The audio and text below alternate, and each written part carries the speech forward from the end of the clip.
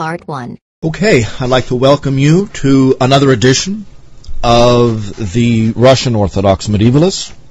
I want to thank all of my regular listeners. I've heard that I've gotten some good comments. I normally don't check blogs and things like that, but I appreciate legitimate criticism and of course affirmation of what we do here.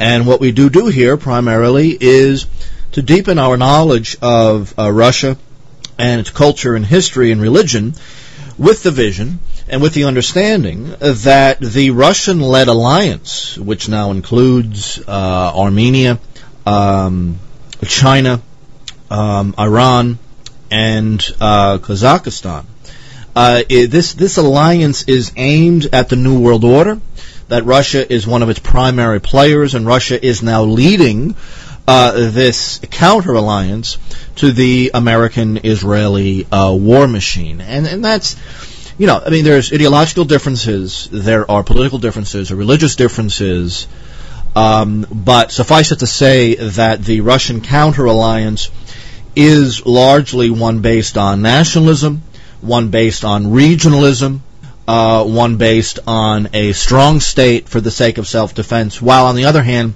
the American-led alliance is based on liberalism, is based on buccaneer capitalism, and quite frankly is based on oligarchy. And this is why, at the most basic level, this is why the American ruling class, both neoconservative and neoliberal, openly supported the Russian oligarchs against Vladimir Putin. The fact is that whether it be Ariel Cohen at the Heritage Foundation or John McCain or Bill Clinton or any of these other people, regardless of their background, the American dominant oligarchical interests saw a kindred spirit in Russia itself. And they came to the defense of oligarchy. They came to the defense of the domination of labor of the Russian people, the Ukrainian people, in the hands of a handful of oligarchs, the vast majority of whom were also citizens of Israel.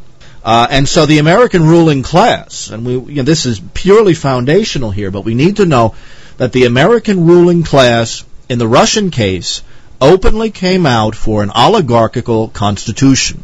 They did it strictly in a Russian context. They may not have the safety, the confidence to say it in an American context. But in the Russian context, both neoconservatives and neoliberals came out with the concept that the oligarchy should rule, it has a right to rule, and this is, believe it or not, this is what the American ruling class openly calls democracy. So, certainly, if that's the definition of democracy, then I, in this show, are extremely anti-democratic. We are nationalists. We believe in ethnicity. We believe in tradition. We believe in the life of the land. We believe in a life of simplicity and religious devotion. And these things don't fall from the sky. These cultural things, and I've been saying this and writing this for almost 20 years now, that these structures, the ethnic tradition, national tradition, these structures derive from suffering. They derive from the growth and development of the nation itself, long before there was ever any kind of centralized state to dominate them. And that's what ethnicity really is. They are structures of survival, the structures of survival. These are the methods, these are the ideas lived by the common people that brought the common people out of suffering. This is why they're valuable. And this is why, as far as the Western American ruling class is concerned, these cultural buttresses have to be destroyed, because these cultural buttresses are the primary rationale and background for revolt. It is not abstract ideology. The leftist, Marxist, and anarchist views, these are pseudo-radical. They are largely supported by the ruling classes. And grant money is often given to their scholars and writers.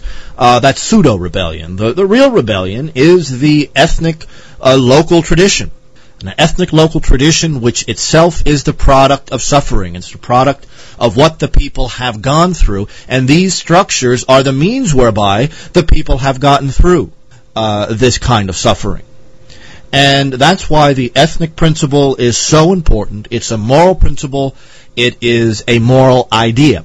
So in this show, we deal primarily with these structures as they concern Russia and Ukraine, and specifically the Orthodox Church, which is the moral and spiritual bond between them.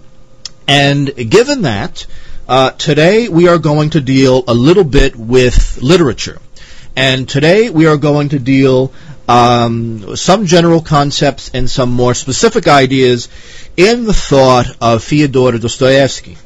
Dostoevsky is somebody not greatly understood in the West, largely because in order to read Dostoevsky or Gogol or Chekhov or any of these people, you have to have a solid grounding in not only Russian history, in the history of the Slavic peoples, but you also have to have a good working knowledge of the Orthodox life and Orthodox theology. Normally, university professors in literature who are incompetent on so many levels, even when they want to focus on Russian stuff, they often don't have the background in Russian history, Russian ideological movements, social movements, political movements, not to mention the theology and the development of the Orthodox idea as it's developed over the last 1,000 years, in order to properly evaluate and understand very complex writers like Gogol or Dostoevsky. Now, I happen to prefer Gogol to Dostoevsky, but there's no doubt that the two of them put Russia on the map as far as literature is concerned. Of course, Pushkin is another one. But today we're going to deal with Dostoevsky and really some of the more basic approaches that you can take in reading his material.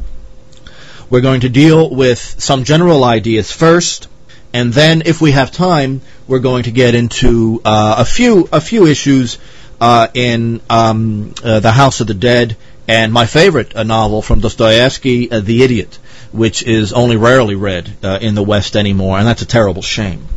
Let's say this. Let's start off by saying that Dostoevsky's primary reason for writing, his whole focus, is that there are two forces fighting for control and the devotion of the human heart and the human mind. That exists in politics, it exists in morality, it exists in theology, but it also exists in psychology. It exists within every person. And that is the devotion to the Son of God, on the one hand. The idea that through struggle and through self-limitation, through the ascetic life, one can reach divine status, man becoming God. And man becomes God only because God himself has become man. The other side is exactly the opposite. The other side is the rule of Prometheus or Lucifer, essentially one and the same being. The being that promises that through some purely material mechanism, either through ideology or through scientific technique or through something like this, man, through his own power, can become God. So it's the deification of individuals based on two very different principles. Those two different principles are the basis of the schism not just in Russian life, which is, Dostoevsky's whole thing from a regional point of view, but also in every human soul, no matter when they lived or where they lived.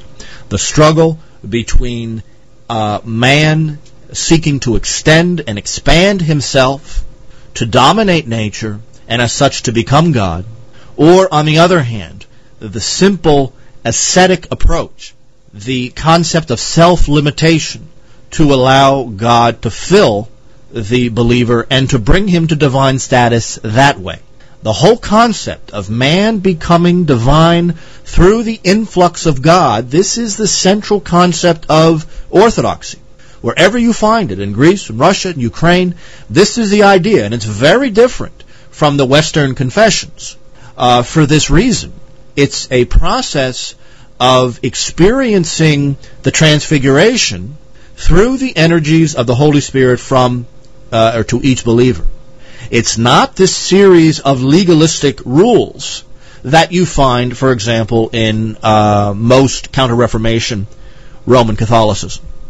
So even that very basic distinction is often lost on commentators on Dostoevsky, and they don't realize that this is really the nature of this schism that Dostoevsky is dealing with, and goes through everything that the man has ever written. Now, Prometheus, Lucifer. I'm deliberately not using the word Satan here. Satan is a title. Antichrist is a title. In Dostoevsky's corpus, and really in the Orthodox mind, Prometheus / Lucifer, this is a sort of mentality. This is the mentality of the Freemasonic lodges. This is the mentality of Friedrich Nietzsche.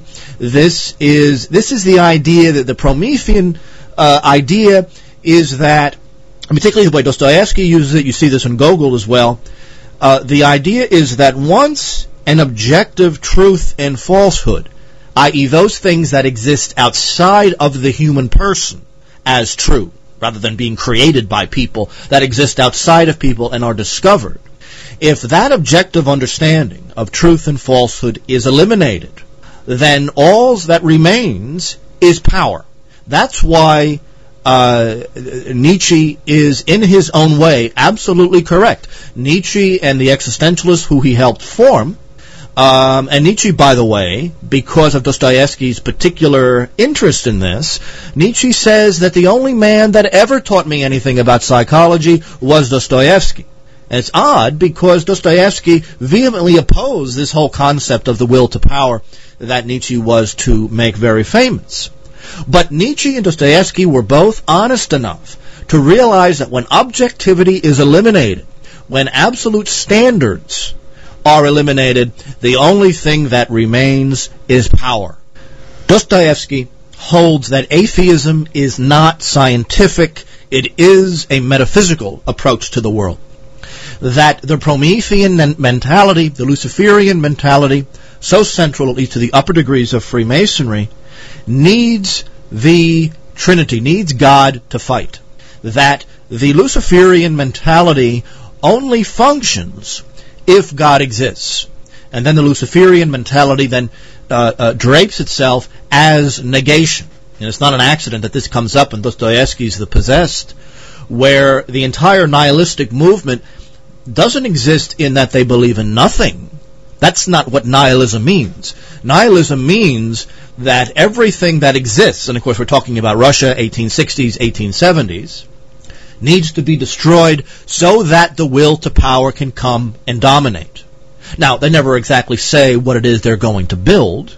They normally do approach the world as a matter of negation, but both in Nietzsche's case and the nihilists that came after him, the fact is that the will to power was primarily negation, but it was negation with the understanding that something else is going to be built.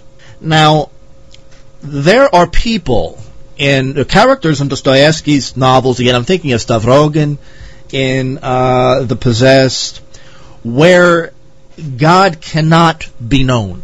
And one of the ways that this is the case is that the structure of their mind exists in such a way that the concept of this kind of external reality, not necessarily just God as the absolute, but also anything that can be picked up by the senses, is in fact non-existent. That means all external stimuli can be reduced to inner psychic states. And Dostoevsky, there's this problem where someone is asked to give a proof of God's existence, and then the retort is, I'll prove the existence of God if you prove the existence of matter. And of course, matter cannot be proven. Nothing in observation can be proven. All we know is that our senses provide not a report of external reality, but simply tell us about our current psychic state. The fact that we have a psychic state, we know at any given moment. But that this psychic state is occasioned by the existence of external objects, that is another matter. From a logical point of view, it cannot be proven. It has to be taken on faith. But that's a problem in and of itself. You see, ultimately, in Dostoevsky's corpus, and I'm thinking particularly here of The Possessed as well as Crime and Punishment, the idea is that not only is power your result if you remove objective standards, but more than this, if you remove objective standards and then reduce what we think are our senses, our sense data, to psychic states, then the absolute content of life is eliminated. What the individual will faces is the void. Ultimately, this is the problem that runs through all of Dostoevsky's corpus. It is very rare to find somebody who can confront the void. Nietzsche is one of these people. Nietzsche was able to say that the structure of reality is non-existent. Reality is something that is imposed on the herd by the dominant will. This is central to Nietzsche. It comes up in most of the corpus of Dostoevsky and has to be taken very seriously.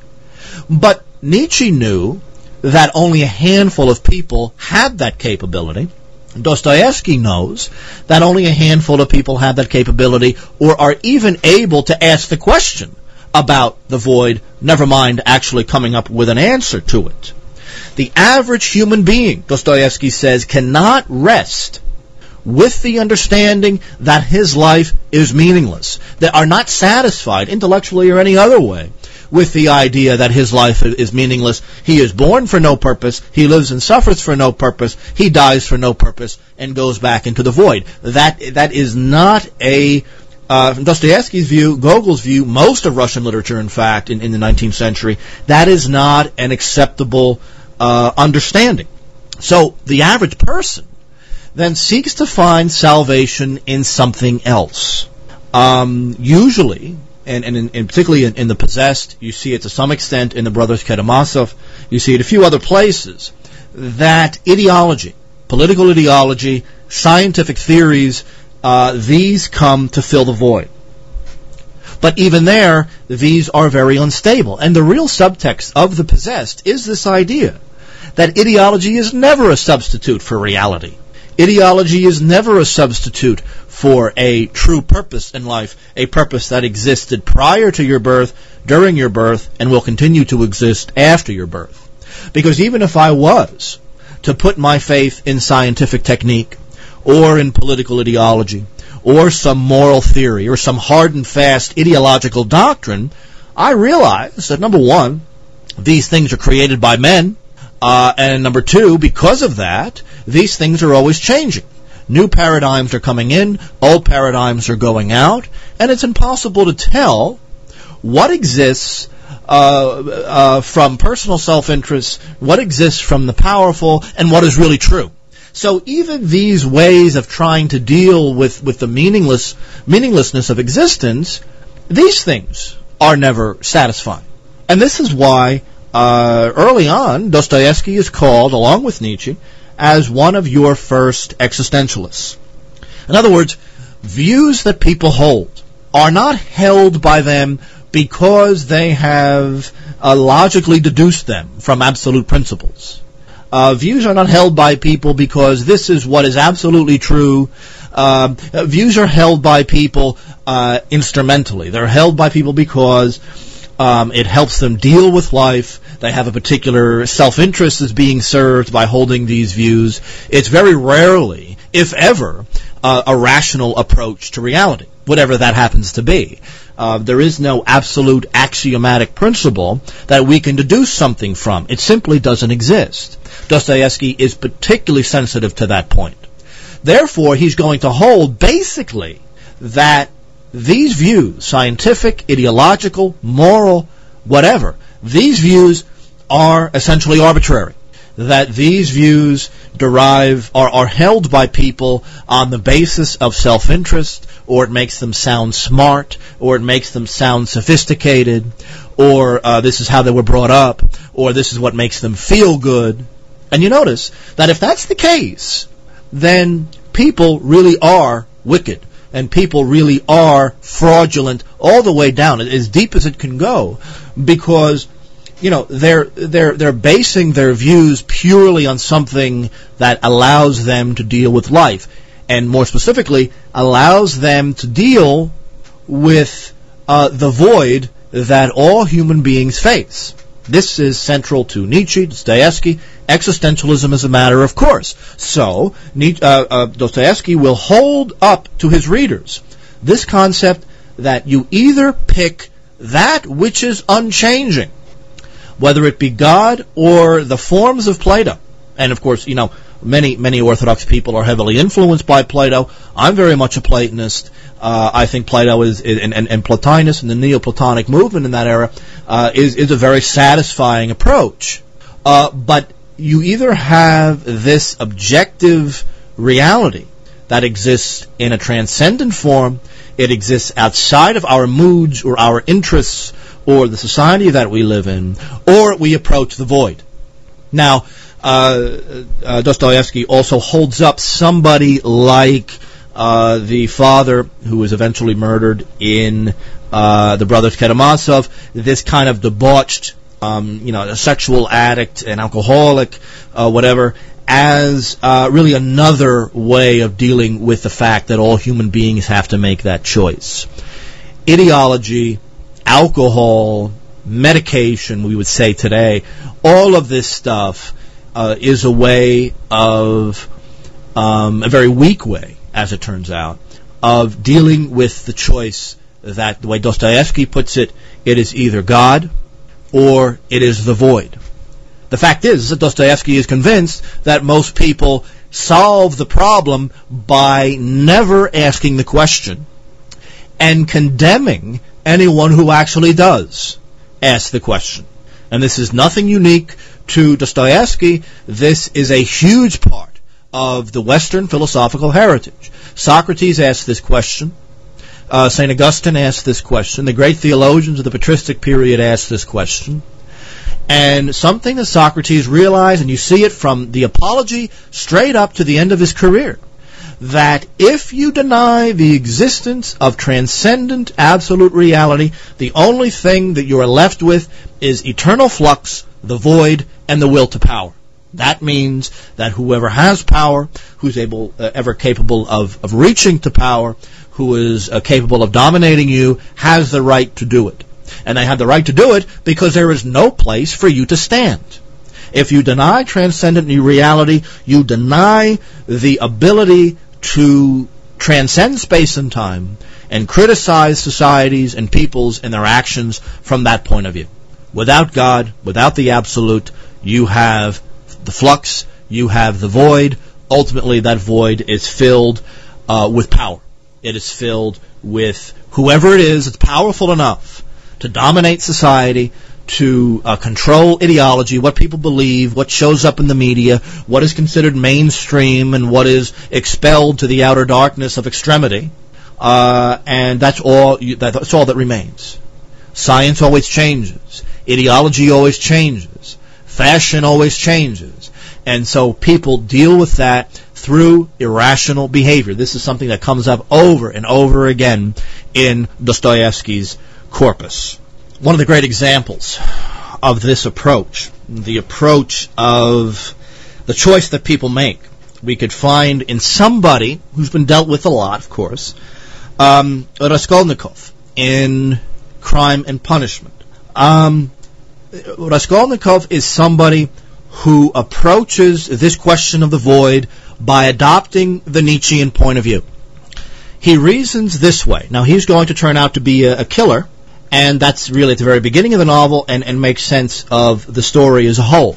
Here's the deal. As far as Crime and Punishment goes, we could simplify it this way. Raskolnikov approaches the void. He realizes that there's a void there. He's got to fill it somehow. Clearly, he is a Nietzschean of one kind or another. He says to himself, I read in my history books that some of the great heroes of our civilization have been responsible for the death of thousands, if not millions, of people. I read about all the great monarchs of Russian history. I read about Napoleon. I read about the American revolutionaries. I read about the British Civil War.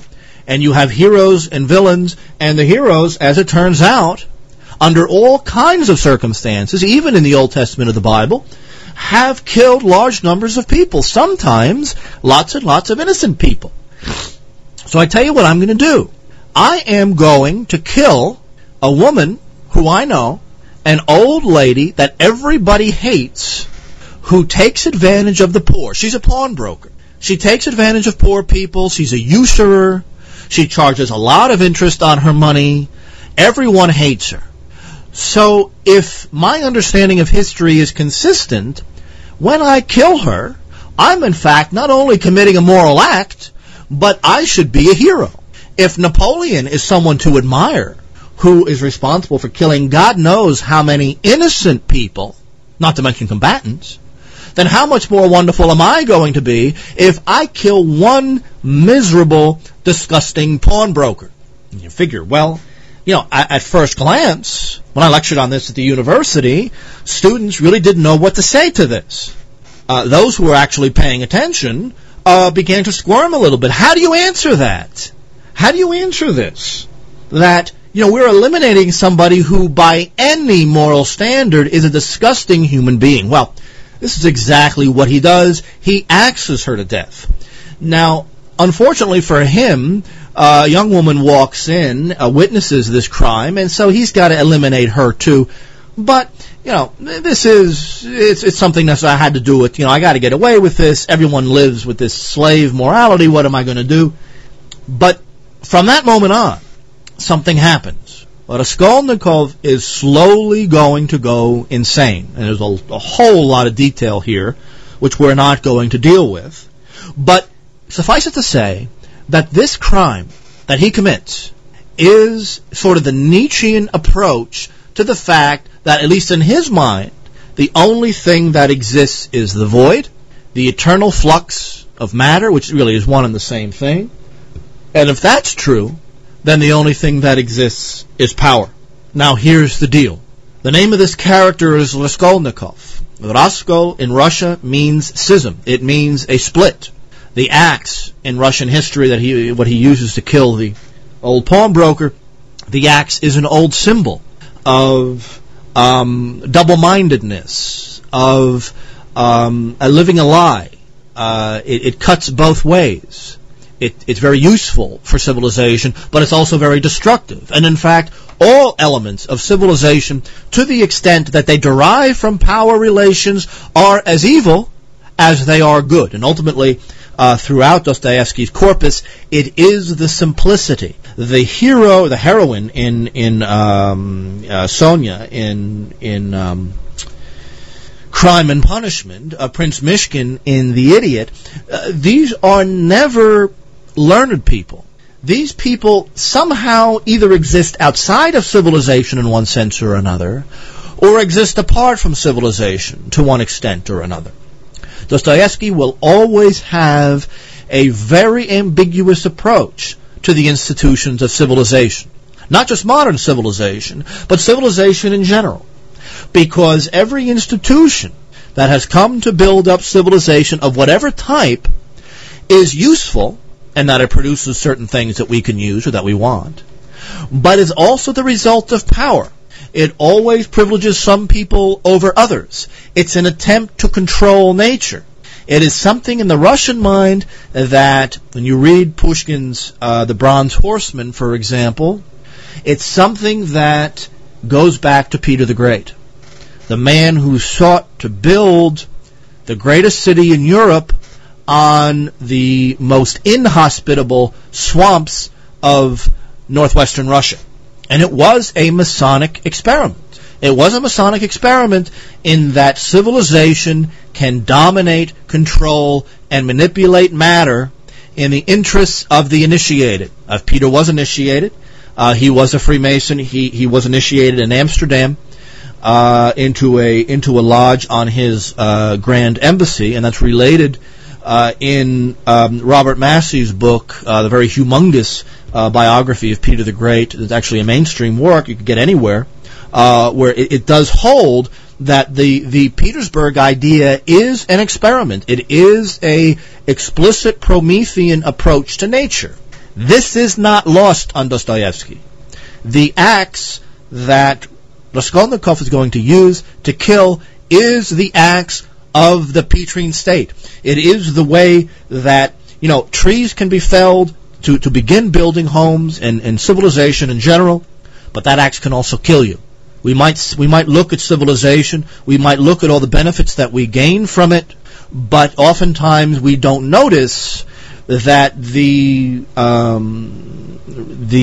artifacts of civilization have been responsible for the deaths of hundreds of millions of people, whether it be, in weaponry, in wars over territory or money, wars over greed, wars over pride, all of these deriving from the institutions of advanced civilization. There is always, civilization itself is a double-edged sword. It's an axe. It's an axe with two blades, one behind and one before. This is essential to understanding Dostoevsky, specifically Crime and Punishment, but it comes up again and again and again. It has a whole lot of different metaphors that are used, but it's something essential to Dostoevsky's approach to the world. You see it again in a character that has a lot written on him, some of it worthwhile, a lot of it is in my cat's litter box right about now. Ivan Karamazov and the brothers Karamazov, you see a very similar thing. In both cases, you have a person split in two. In Crime and Punishment, Raskolnikov will eventually turn himself in and deliberately go to Siberia. He's doing this because, he could have gotten away with it. He eventually couldn't. There was another side to him, a side to him that was in contact with the transcendent. He had been suppressing it. It's a split, not just in Russian civilization, but in every person. What will drive him crazy is that he can't keep up the act forever. He realizes that he has transgressed something that no man, including Napoleon, has a right to transgress. That side of him, not that exists in empirical nature, but the side of him that exists in the transcendent world began to torment him and to drive him crazy. This is more than conscience. This is way more than, we're not talking about conscience here. We're talking about a completely different element in the human person. We're talking about the soul, in the Christian sense as well as in Plato's sense.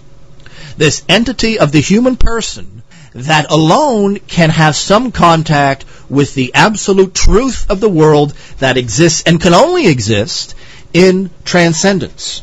You see it in Raskolnikov. This is why he will eventually turn himself in. He will turn himself in because he knows that he deserves punishment, that there are objective laws that exist outside of space and time. In other words, it doesn't matter whether or not a government accepts it or not. It doesn't matter whether or not you're caught. You know you are guilty, and you see this in Plato, and you see it in Dostoevsky.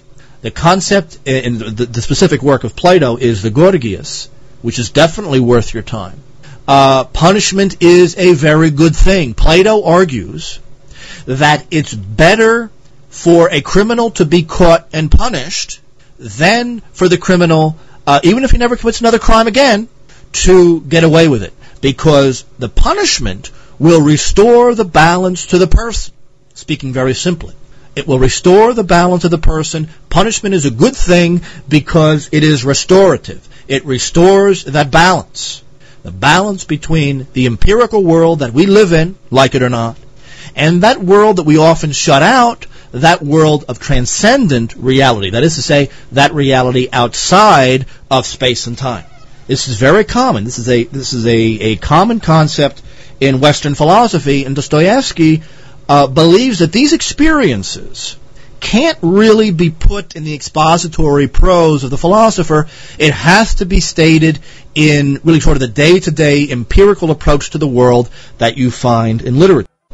Here is the same schism, the same split in Ivan Karamazov, one of the Karamazov brothers made famous by the book. Now, here's a man who is struggling with this very same schism, but it's stated here a little differently. On the one hand, you have the concept that if God does not exist, or putting it differently, if transcendent reality does not exist, then all things are possible. If God does exist, if transcendent reality does exist, then I must accept the reality of innocent suffering. And this comes up quite often. Ivan is tortured by this schism. Innocent suffering is an issue when transcendent reality exists, because this transcendent reality is by its very definition changeless and therefore perfect. If X is true, then X must never change. Absolutely central to Plato, to St. Augustine, to Christianity, to Dostoevsky. You see it in that very, very straight line. Now, these two schisms, in Ivan's case, it's highly problematic. At the very least, Raskolnikov will turn himself in and go off to Siberia, and he's happy to go off to Siberia because there he will be able to pay the price. In both cases, Crime and Punishment and the Brothers Karamazov, those two characters are tortured by this very same schism. It's put differently, that there exists a realm of perfection and a will, that is God, who in a personality who is in control of it. And if that's the case, in Raskolnikov's case, if that's true, then I must turn myself in because I am objectively guilty. If I am objectively guilty, then I must be punished whether I want to be or not. Plato would say that the truly moral man wants to be punished for the restoration of balance, the restoration of the natural law.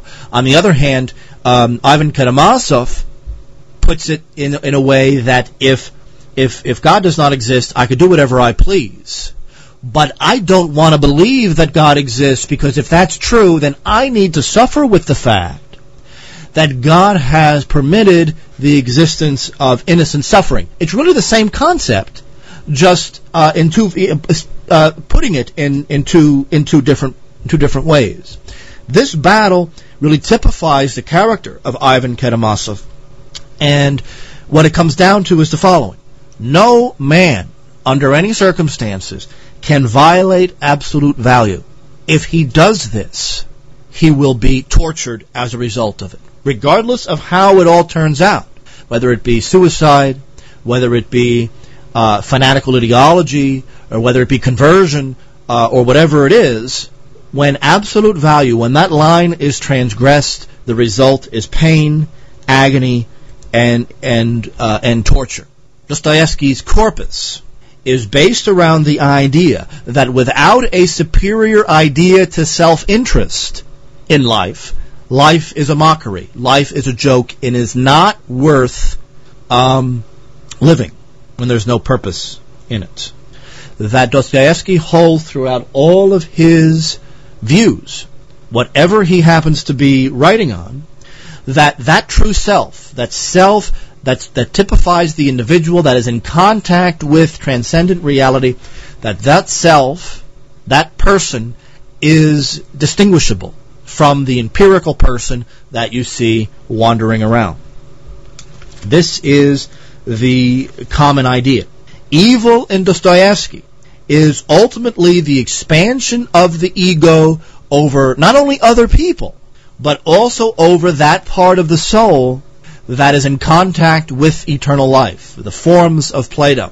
And, what St. Augustine does, of course, is take the forms of Plato as absolute, unchanging, spiritual truth. Spiritual in the sense that they are not based on matter and they are not reducible to matter in the mind of God. And it's certainly acceptable, both logically and metaphysically, for Augustine to do that, and became a very important concept in the Greek Church. But it's not, and this is why Dostoevsky had a problem with Peter the Great. Even Pushkin had a problem with Peter the Great, because Peter was viewed as that man who made a principle of transgressing that line, that the ego, the empirical ego, that's trapped in this world for the time being, believes itself capable and having the right to transgress either other egos, nature, God, transcendent form. Over and over again, every single solitary one of Dostoevsky's major novels is dealing with this particular idea. individuals in this existential situation, in a situation where they are faced with this choice, a choice that they don't know how to deal with, the choice of God on the one hand and the void on the other, and all the implications. Like Ivan is suffering with the implications. If God doesn't exist, all is possible, but ultimately all is meaningless. On the other hand, if God does exist, I got this problem with innocent suffering. What people like Ivan try to do, and a lot of the negative characters in Dostoevsky's novels, what they all try to do is find completion in a world that, at least in its empirical aspect, the aspect of the things that we could see and touch and experience, cannot provide us with completion. The concept of completion can only be provided by that which is in itself complete, that has fully actualized all of its potential, that is unchanging and that is spiritual, that is not based on the self-interest of people or governments or economics or anything else, and that is the transcendent. The central core of Dostoevsky is this idea that everything is seeking completion exactly where it shouldn't be. You can't seek completion and purpose in the world of nature where it is not complete. It is continuously developing, and it's always changing. Completion cannot be found there. That which is beyond and above the ever-changing, this world of cause and effect, ultimately reduced by both Nietzsche and Dostoevsky, Karl Marx for that matter, to the void. The void cannot complete you. The void cannot give you purpose. The transcendent and the transcendent alone. So the negative characters all throughout Dostoevsky, the novels, are based on the idea that they are suffering and that they are in agony and that they are irrational and that they're acting stupid even when they're not really stupid, primarily because they're seeking purpose in objects that themselves do not have purpose, or at the very least are not complete. So you got the character who thinks that ideology is going to take care of it. You got the character who thinks that science is going to take care of it. You got the character that thinks that nature is going to take care of it. You even have the characters that believe that dogma and religion and philosophy are going to take care of this. None of this can compare, and none of this can provide solace from this confrontation of the individual soul on the one hand and the void, the ever-changing, always altering flux of the void on the other hand. These things never provide satisfaction. They provide, because they promise satisfaction, they in turn give only suffering when people realize that these promises are broken. And what we're going to have, and we're going to deal with this later, and I think next time, I want to spend the entire period on Prince Myshkin in Dostoevsky's The Idiot, because salvation is to be found there in a certain Dostoevskian literary sense. What does it mean for a person to be in regular contact with the transcendent, with God and with his action? Not necessarily reduced to dogma or doctrine. Although that stuff is important, that's not the final expression. Ultimately, it's a living and devotional communication with the source and cause of all things, that is to say, something that in itself does not change, that is inalterable because it is perfect and whole and true. That ultimately is the end of Dostoevsky's vision, and next time we will deal with Dostoevsky some more in Myshkin, in the Idiot, and a few other things concerning those major issues in Russian literature next week.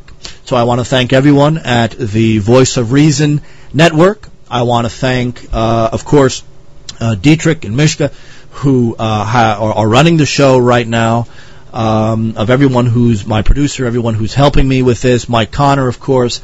I appreciate what you do for me, and I know it's a lot of work, and I want to thank you guys, I want to thank my listeners, and I'll talk to you next time. Part 2. Okay, welcome back to another edition of the Orthodox Medievalists, where we deal with the world of the Russian Orthodox tradition, both in Russian history and literature and social ideas. And as I've said many times, here we center around the idea that Russia, the Orthodox faith, which is at her core, is the centerpiece in the battle against the New World Order. That's speaking in terms of social views, in terms of economic views, in terms of building a counter-alliance to the U.S., Israeli, Great Britain alliance currently dominant economically and militarily in much of the world. Russia, in my view, is the linchpin of the nationalist and regionalist movement opposed to the New World Order, that is vehemently opposed to both nationalism and regionalism, with the final view of creating a single global world market based on a very low rate of wages, because there's simply so many laborers, and the final dominance of oligarchy, and the oligarchy dominating a cultureless one-world labor market and manipulating people through technologies, through music and movies, and the domination of political ideology over actual lived existence. And that's what this is all about. And that's what this movement is all about. My opinion is that the West is largely finished, that there is no fuel there for any serious kind of revolt. I hope I'm wrong about that, but I don't think I am. But salvation will come from the East. Salvation will come from the developing alliance between Russia, Iran, and China. And they're building a sort of a non-aligned movement aimed at globalism and aimed at the domination of the American-Israeli nexus. And so providing basic ideas, theoretical, practical, academic, religious, whatever, in terms of building this alliance, which at the moment does seem to be led by Russia. Russia is China's major arms supplier as well as supplier of energy. And Russia is at the center of this counter-alliance, of this counter-revolution. And I believe that it is, in general, a very good thing. And so that is the ideological centerpiece of what we do here. And so we try to approach this mentality, this emerging Eurasian idea, from every possible point of view: literary, religious, economic, political, aesthetic. And what we've been talking about on this show is Dostoevsky. Dostoevsky is somebody who was fascinated by this concept. Dostoevsky was fascinated by the building of a Russian-led alliance against Western aggression.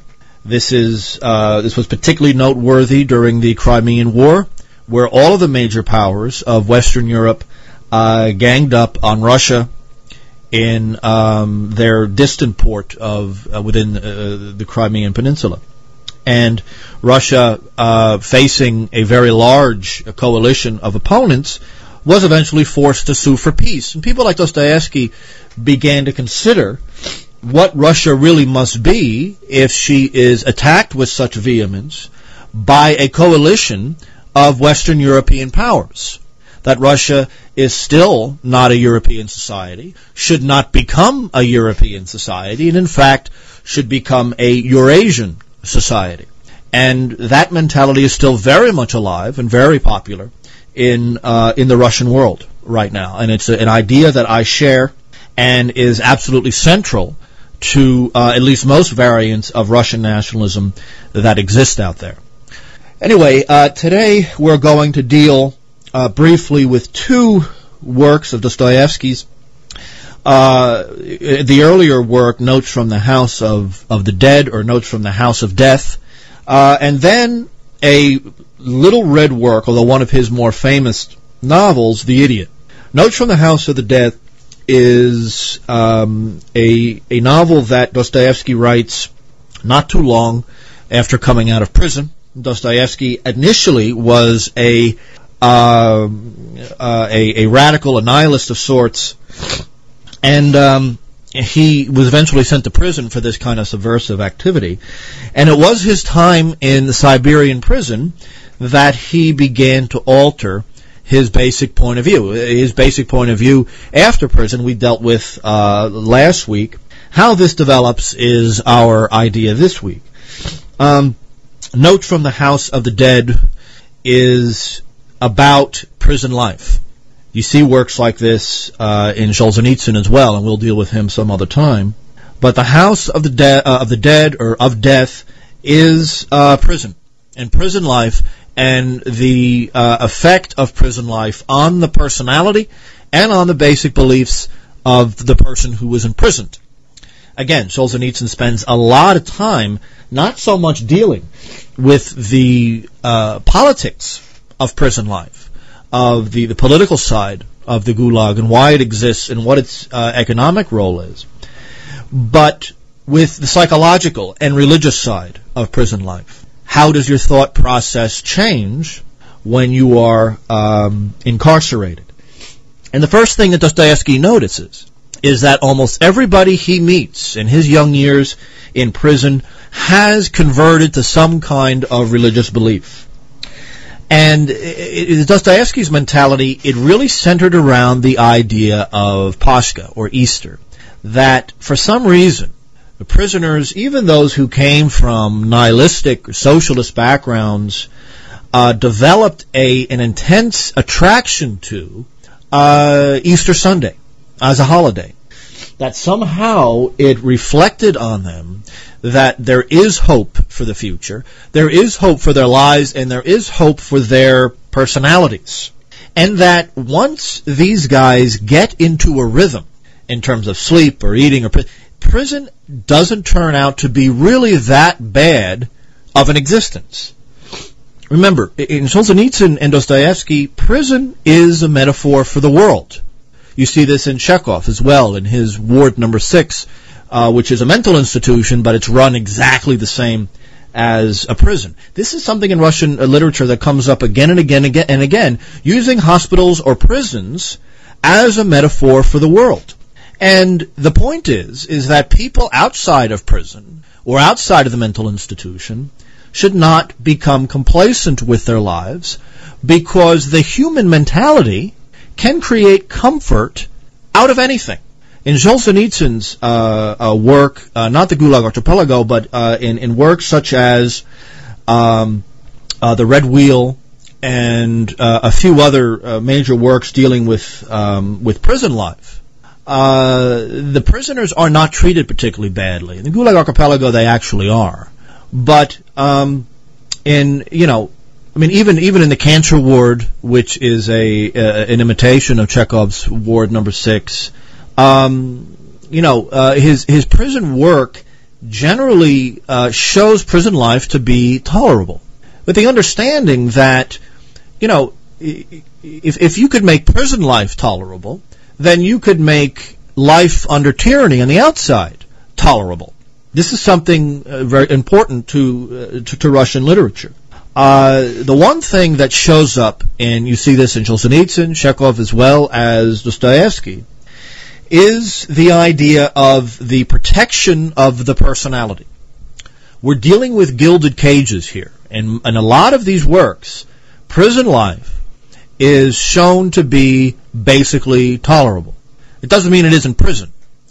Dostoevsky gives the example that the prisoners work for a pittance wage that all prisoners get.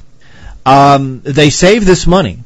They save it very scrupulously. Suddenly these people who are completely profligate outside of prison, the minute they are incarcerated, become miserly. They become very rational in the economic sense in terms of saving money. But then all of a sudden, they blow it. They completely blow it, sometimes on things absolutely ridiculous. And Dostoevsky says it shouldn't be any kind of a surprise that what these people are doing is manifesting their personality within a prison environment. The seemingly irrational blowing of money on something like alcohol or something that they don't even need or even want, that has a very strong root, and that root is the manifestation of individual freedom in the context of prison life. The prisoners' house of death, when they're incarcerated, change radically. They're profligate outside of prison. They come into prison, and suddenly they're very cooperative. And it's not because of the threat of violence. That is not the issue here. If they are given incentives and they're properly led out on their work detail, they become very intelligent people, regardless of what they are in prison for. They save money. They cooperate with one another on tasks, and sometimes, given this cooperation, go far beyond what's required in the prison life. All of this is very curious to Dostoevsky, and you see it again in Solzhenitsyn. The work of Solzhenitsyn that I'm thinking of particularly is not the Cancer Ward, it's the First Circle. I used to lecture on the First Circle years ago. In my opinion, it's the best of Solzhenitsyn's work on the Gulag, partially because the First Circle deals with an elite group of prisoners, scientists, doctors, professionals who are in the Gulag, but are given a life almost identical to the upper middle class of the society at the time. They're in prison, but you would never know it if you went to visit these people. They wear ordinary clothes, they have ordinary jobs, they just have no freedom to leave their position. They have what we would consider a very tolerable, very intelligent life. And yet, of course, that doesn't mean that they're not in the Gulag. Okay, we'll be right back. Okay, we are talking about Dostoevsky and the problem of freedom, using the prison system as a metaphor for life in the world. They're not talking about a specific social system. And it's true that Solzhenitsyn is taking aim at the Soviet Union, but he doesn't let any other statist system off the hook. Prison is a metaphor for the world, not for a specific system. What Dostoevsky finds curious is the change that comes over people when they are sentenced. The cooperation, the friendship, the religious belief that comes to exist in prison life that did not exist outside of prison. The central issue with Dostoevsky and Solzhenitsyn dealing with prison life is the problem of the gilded cage. How many people, how many Americans, if they were offered anything that they wanted, a beautiful house, an excellent job, a decent rate of pay, good health, a certain degree of social respect, all of these things, but they had to give up their personal freedom in exchange. My opinion is that in this debased American society, that in fact the overwhelming majority of the population would take it. They would take it, they would begin viewing human freedom as just arbitrary whim, and they would concern themselves entirely with the material side of life. The point of these prison stories is that prisoners come to be sentenced and come to work together in the prison. They are capable of making their life tolerable.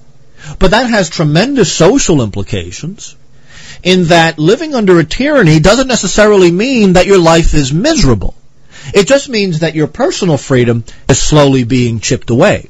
The point of these prison stories is that tyranny doesn't necessarily hurt, but that doesn't mean it isn't harmful. The big issue is that of the gilded cage. Dostoevsky notices also in the prison that he was sentenced that people would, in spite of their very rational behavior, every once in a while, they will show what we might see as irrational manifestations of their freedom. People who, for years are very intelligent and very rational in prison life and do their work and don't get into any much trouble and in fact have developed friendships and even substitute families and are living relatively tolerable lives even though it's in prison, all of a sudden, even just for 24 hours, are going to lose it. They'll figure out a way to buy vodka, they'll figure out a way to get into a fight, they'll be irrational for 24 hours and then come right back and live their lives again. And Dostoevsky interprets this as that one aspect, and you see this in Solzhenitsyn too. There's one part of the personality that cannot be quantified. It is a pure spirit. It is not reducible to any material thing at all, and that is the part of you that is free. That is the ego that is capable of acting however it wants. regardless of external circumstances. Most of your being is quite happy if you've created a tolerable life and you have the material things that you need. But that's the case with these prisoners as well as middle-class people in America. But there is still this irrepressible part of the personality, this free entity that cannot be cataloged, it cannot be put into prison. This is the basis, or should be the basis, of all social life and all social thinking. So even when you have people in or out of prison, and Dostoevsky really for the life of him can't figure out the real substantial differences between the life that these prisoners are leading and the life of the bourgeoisie developing in Russia in the 1860s, 1870s. He can't see the difference. Their lives are equally structured. They both work very, very hard. They both are given a modicum of respect within their respective social environments. The freedom to leave the area doesn't make any difference. I mean, unless something severe happens, no one is going to move from where they are successful in their work. So that's an empty distinction. Dostoevsky really is wondering, I can't see the difference between life in modern society and life in the prison camp. The house of death is exactly what he's talking about here. The satisfaction of the material drives of the human person leading to blindness as to the existence of tyranny. Solzhenitsyn is in the exact same boat here. In fact, Solzhenitsyn's work, The First Circle in particular, is taken directly from the mentality of Dostoevsky in The House of the Dead. Life and death is not typified by either a surplus or a dearth of material goods. And by material goods, I'm also talking about things like families and things like good reputation, things like having an intelligent cultural life, these sort of things. These are also part of the material world. Both Dostoevsky and Solzhenitsyn talk about this one irrepressible part of the person that is completely whimsical, almost random and arbitrary in how it functions. That's the very core of the person. That is the nature of freedom. That's the one thing that can't be controlled. And yet modern societies, whether they be democratic, whether they be royalist, whether they be Marxist, no matter what they are, all seek to satisfy the material side of humanity however way they can, in any way that they can. And then they identify that with happiness. The problem is that Solzhenitsyn, in The First Circle, Dostoevsky in Notes of the House of the Dead, he notices that the life of prisoners and the life of middle-class people are pretty much exactly the same. And in fact, the Russian prison system offered quite a bit of freedom to their inmates. They couldn't go very far, but they were able to have parties, and they could have some vodka, and they could, particularly if they did their work. And in some cases, some labor gangs would be offered, okay, look, you can have a party here, we'll get you some vodka, we just need to have this project done early. All of a sudden, these guys, we talk, criminals of various kinds, all of a sudden would be incredibly rational. They would work together, they would divide up the labor, they would give each other incentives, they would act, almost in a utopian way for a very small incentive that they're given. I mean, this is very curious. I mean, Dostoevsky says, well, but this is the whole basis of the Western economy, and here we have it replicated perfectly in prison of all places. What does that say about the system? Dostoevsky and Solzhenitsyn are talking about capitalism as much as they're talking about socialism, because those two ideologies share as much in common as they do in terms of difference. And at root, they're both materialist ideologies. They're both materialist approaches to the world. Dostoevsky then concludes by saying that the big problem of modern life is that tyranny is not necessarily painful. Under all the tyrannies that we can consider in history, the fact is that the bulk of the population was generally left alone. That's a fact. There may have been thousands of people in prison, there may have been executions, but, the bulk of the population lived their life whether or not they lived under a tyranny or whether or not they lived in a libertarian society. That's something also that both Solzhenitsyn and Dostoevsky noticed. The bulk of the population isn't really affected. So then what's the conclusion? The conclusion is that freedom and personality are one and the same thing. The only real difference between a free life and a structured life. And the structured life, whether it be middle-class existence or prison life, as far as Dostoevsky is concerned, they're pretty much the same thing. In fact, he can't really see a difference. The only real distinction that he's going to make is the development of the spiritual elements of the personality. The only problem there is that could be done in prison too. Ultimately, the novel really doesn't end. This is going to be the beginning of Dostoevsky's work. But the problem is that, he now has to struggle with this idea that, first of all the goods that could come from a state, a government, a well-functioning economy, can be replicated in prison, and can be replicated very well and very rationally in prison. And this is in the 1850s, 1860s. That's the first thing. But then the second thing is that he begins defining the idea of freedom as a development of the spiritual energies, the spiritual engine, the ego, not in a selfish, individualistic way, but defining the ego as the core of freedom. The core of the human being is, in fact, arbitrary. It can move to one side or the other. It's not constrained by anything. It can be shut up for a while, but it cannot be completely and totally ignored. The development of these spiritual powers in both Solzhenitsyn and in Dostoevsky, the development of these powers can also occur in prison as it can in regular society. So now he's found himself in a dilemma, and I think one of the ways that this dilemma is going to be solved is in my personal favorite novel of Dostoevsky, a novel that I strongly urge you to read, a novel called The Idiot. And when we get back, we will deal with some of the major points that come up in that extremely long novel.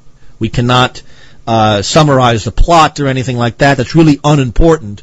The importance is attempting to solve the problem from Notes from the House of the Dead, and how can we build a social understanding that cannot be replicated in the prison system. We'll be right back. Okay, we're going to talk about a novel called The Idiot. It is my favorite Dostoevsky novel. It is not read anymore.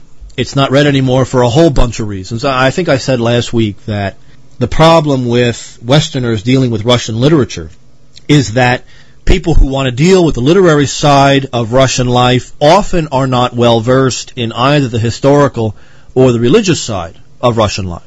That's a big problem, because I think Russian, almost more than any other literature, is deeply historical. It's deeply national and religious. Even with people who aren't particularly interested in religion, like Chekhov, for example, religion is saturated in these works.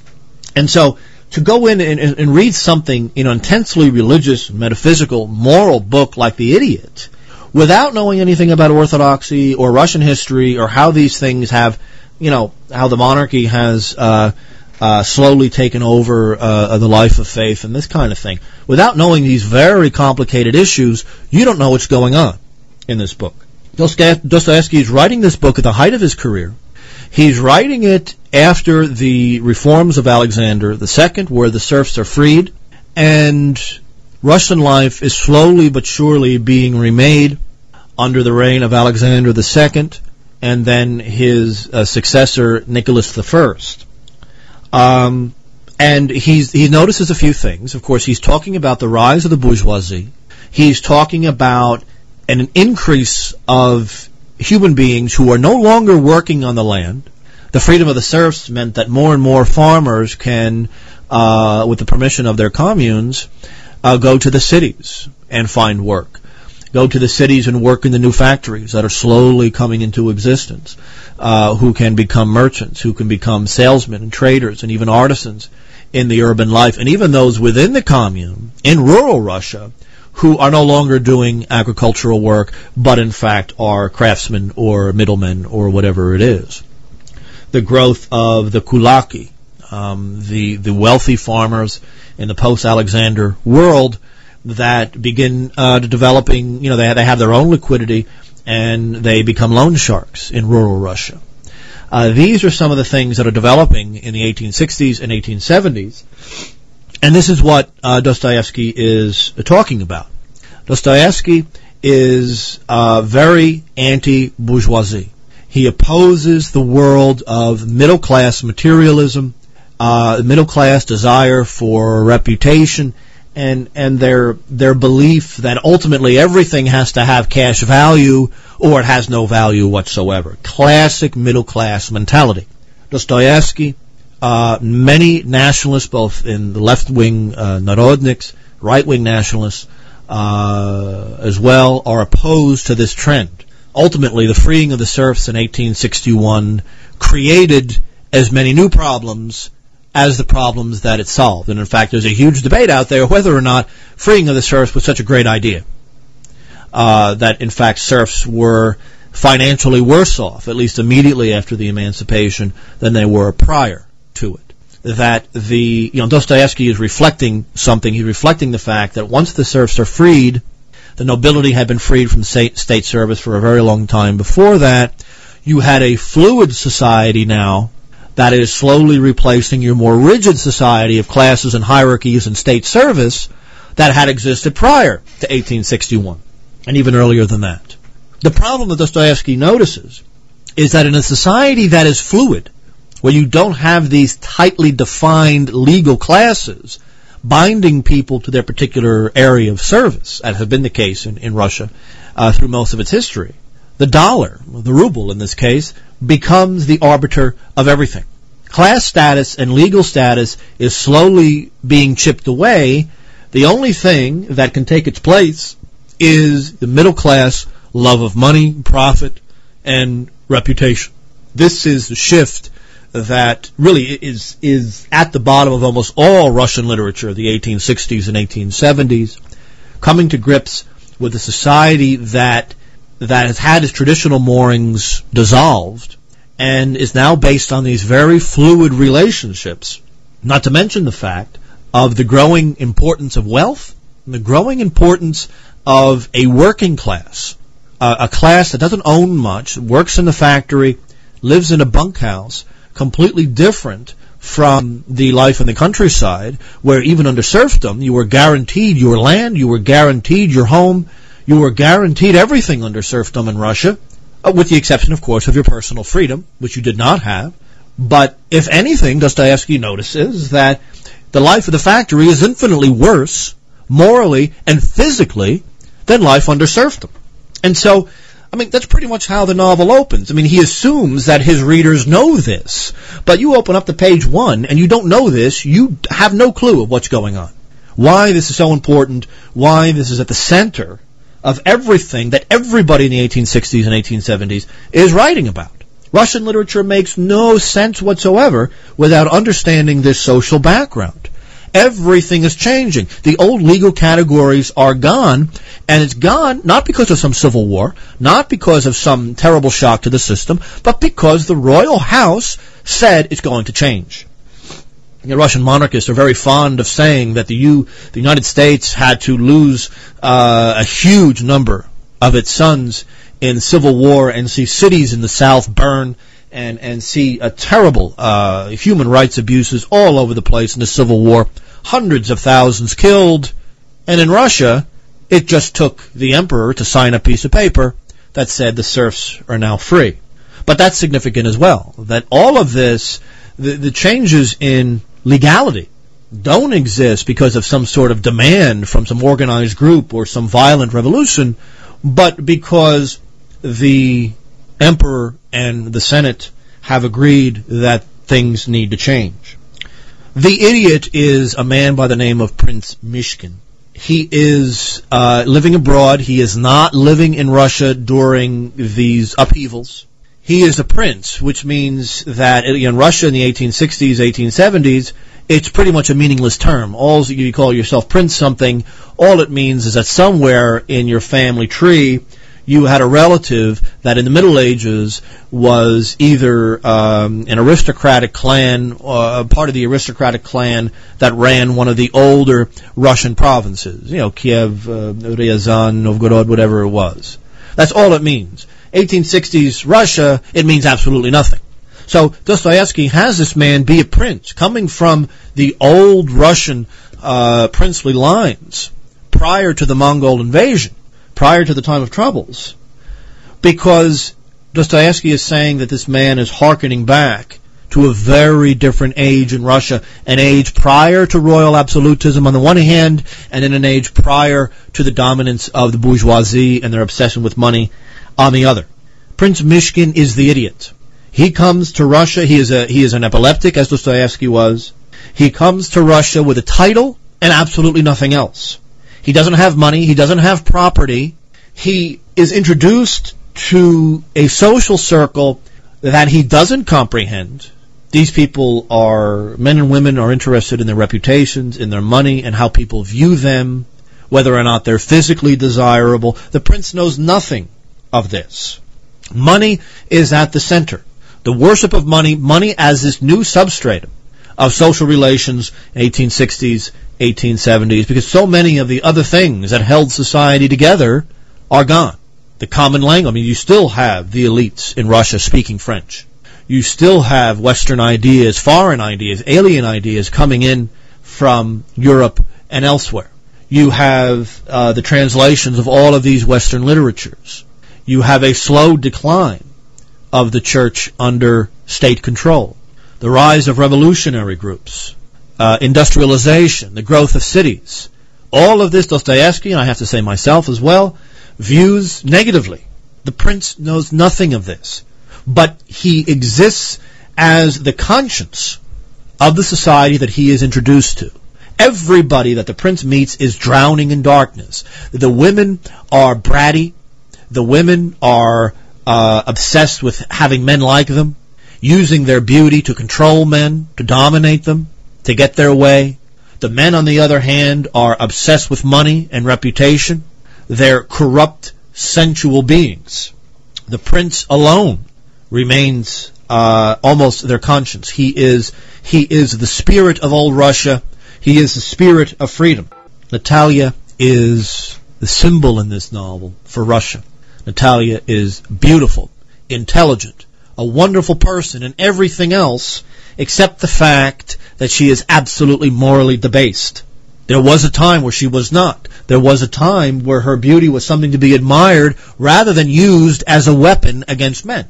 She is a symbol for Russia. The idiot and Natalia develop a relationship. The idiot seems to be completely asexual, which is just another manifestation of his innocence.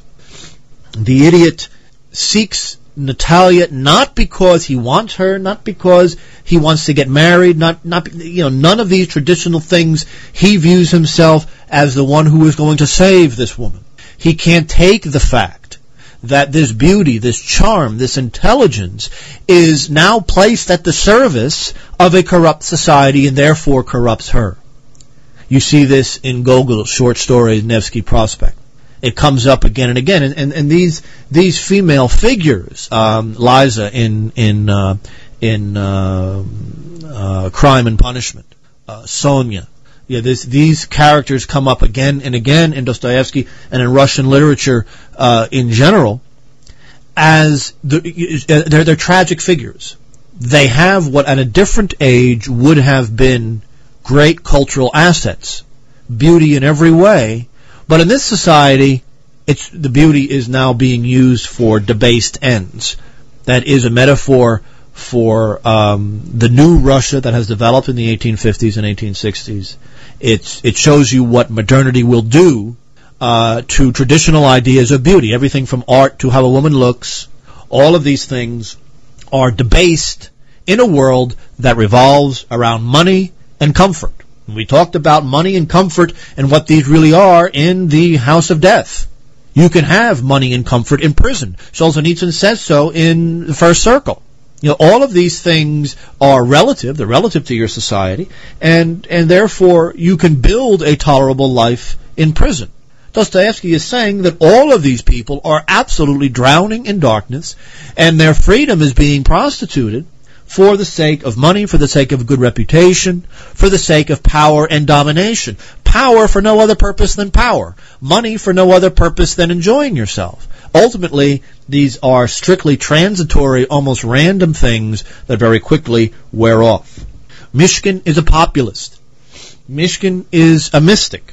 He is very abstract in his ideas. He's eccentric. He likes to be himself. He likes to live in solitude and even live in a world of fantasy. The only people that Myshkin, and this is actually one of the most touching parts of this very long novel, the only people that Myshkin can ever really relate to are young children. And he can only relate to these young children because they are purely innocent just like he is. This is a reflection of the fact the upper classes in Russia are removed from the soil. An increasingly large number of people are being taken from the life of farming, the life of old Russia, the stable life of the land, and thrown into the endless flux, the swirl of the world of money. Dostoevsky is holding that a strong sense of old Russia and the medieval world is absolutely necessary for the mentality of Myshkin to return. Prince Myshkin is not an activist. He is not an active fighter. He doesn't accuse anybody. He doesn't walk into a society party and start talking about, the Orthodox world and morality and everything else. It's his person. It's his very presence that causes the trouble. He is abused, and he laughs with his abuser. He's made fun of, and he makes fun of himself in return. He's confronted by the arrogant. The women are kind of, they're attracted to him because of his innocence. They believe that they could take advantage of him. They believe that he has no experience in the relationship world, the sexual world, and they can manipulate him that way. And how does he respond? He responds with humility and self-abasement. And he is able to be victorious over all these people without actually entering into any kind of a fight. But Myshkin notices that these people, regardless, they may even go to church every week, God is not present in anything they do. It is their will, it is their selfishness, their freedom is being swallowed up in this worship of money and reputation and social position. But these things are fleeting. These things change every day. But you don't confront that with a social movement. No social movement can confront it because social movements live in the same world as these people do. Social movements live in the world of power for power's sake, money for money's sake, the desire for a good reputation, manipulating the population. All social movements are like this. Dostoevsky does not believe in building a social movement. He believes in confronting evil with innocence and love. Tolstoy is the exact same way in this regard. Only that can overthrow these people. The idiot ultimately divides the concept of love into two. Dostoevsky holds that love can be, in its lower side, the dark eros, the sensuality, sex for sex's sake, sex for power's sake, sex for the sake of believing that you're this wonderful, desirable person. And on the other hand, love as agape, love of innocence, love of the spirit. Prince Myshkin has this relationship with Nastasia, and the relationship is platonic. But it doesn't mean that love isn't there. But the love is fraternal. The love for this beautiful woman is a love for her beauty, not as something to be possessed, but as something to save and to use for the regeneration of society. She doesn't understand what that even means. She's grown up with this idea that, well, thank God I'm beautiful because I could use it to manipulate all the men I want, and I could get whatever I want. Myshkin has no concept of this. He has no clue of what that mentality even is. And so, as you have two different kinds of love, you have two different kinds of beauty. You have a beauty in sensuality, this is Nastasia's mentality, and Aglaya, another much younger character, beauty in innocence. Beauty doesn't necessarily mean that the person who is admiring the beauty wants to possess and dominate that. That's the lustful, sensual idea. It has nothing to do with love, in the best sense of the word. Lust has to do with appropriation and domination. That's the problem with it.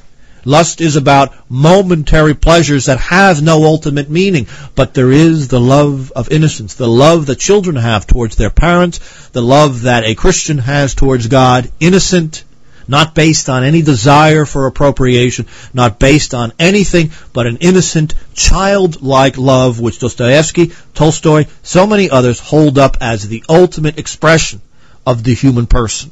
Nastasia ends up loving Prince Myshkin as a sensual object, an object to be dominated. Prince Myshkin loves her as a sister or as a niece. It's not sensual. It's not about appropriation or domination, as lustful relations are. It's not about that. It's about confronting the evil of society with innocence. He doesn't care about social reputation, so he doesn't care when people make fun of him. But because when people make fun of him, he doesn't care, it means that he actually wins. These people can't control him in the way that they try to control each other. That means he's in charge, and he doesn't even do anything.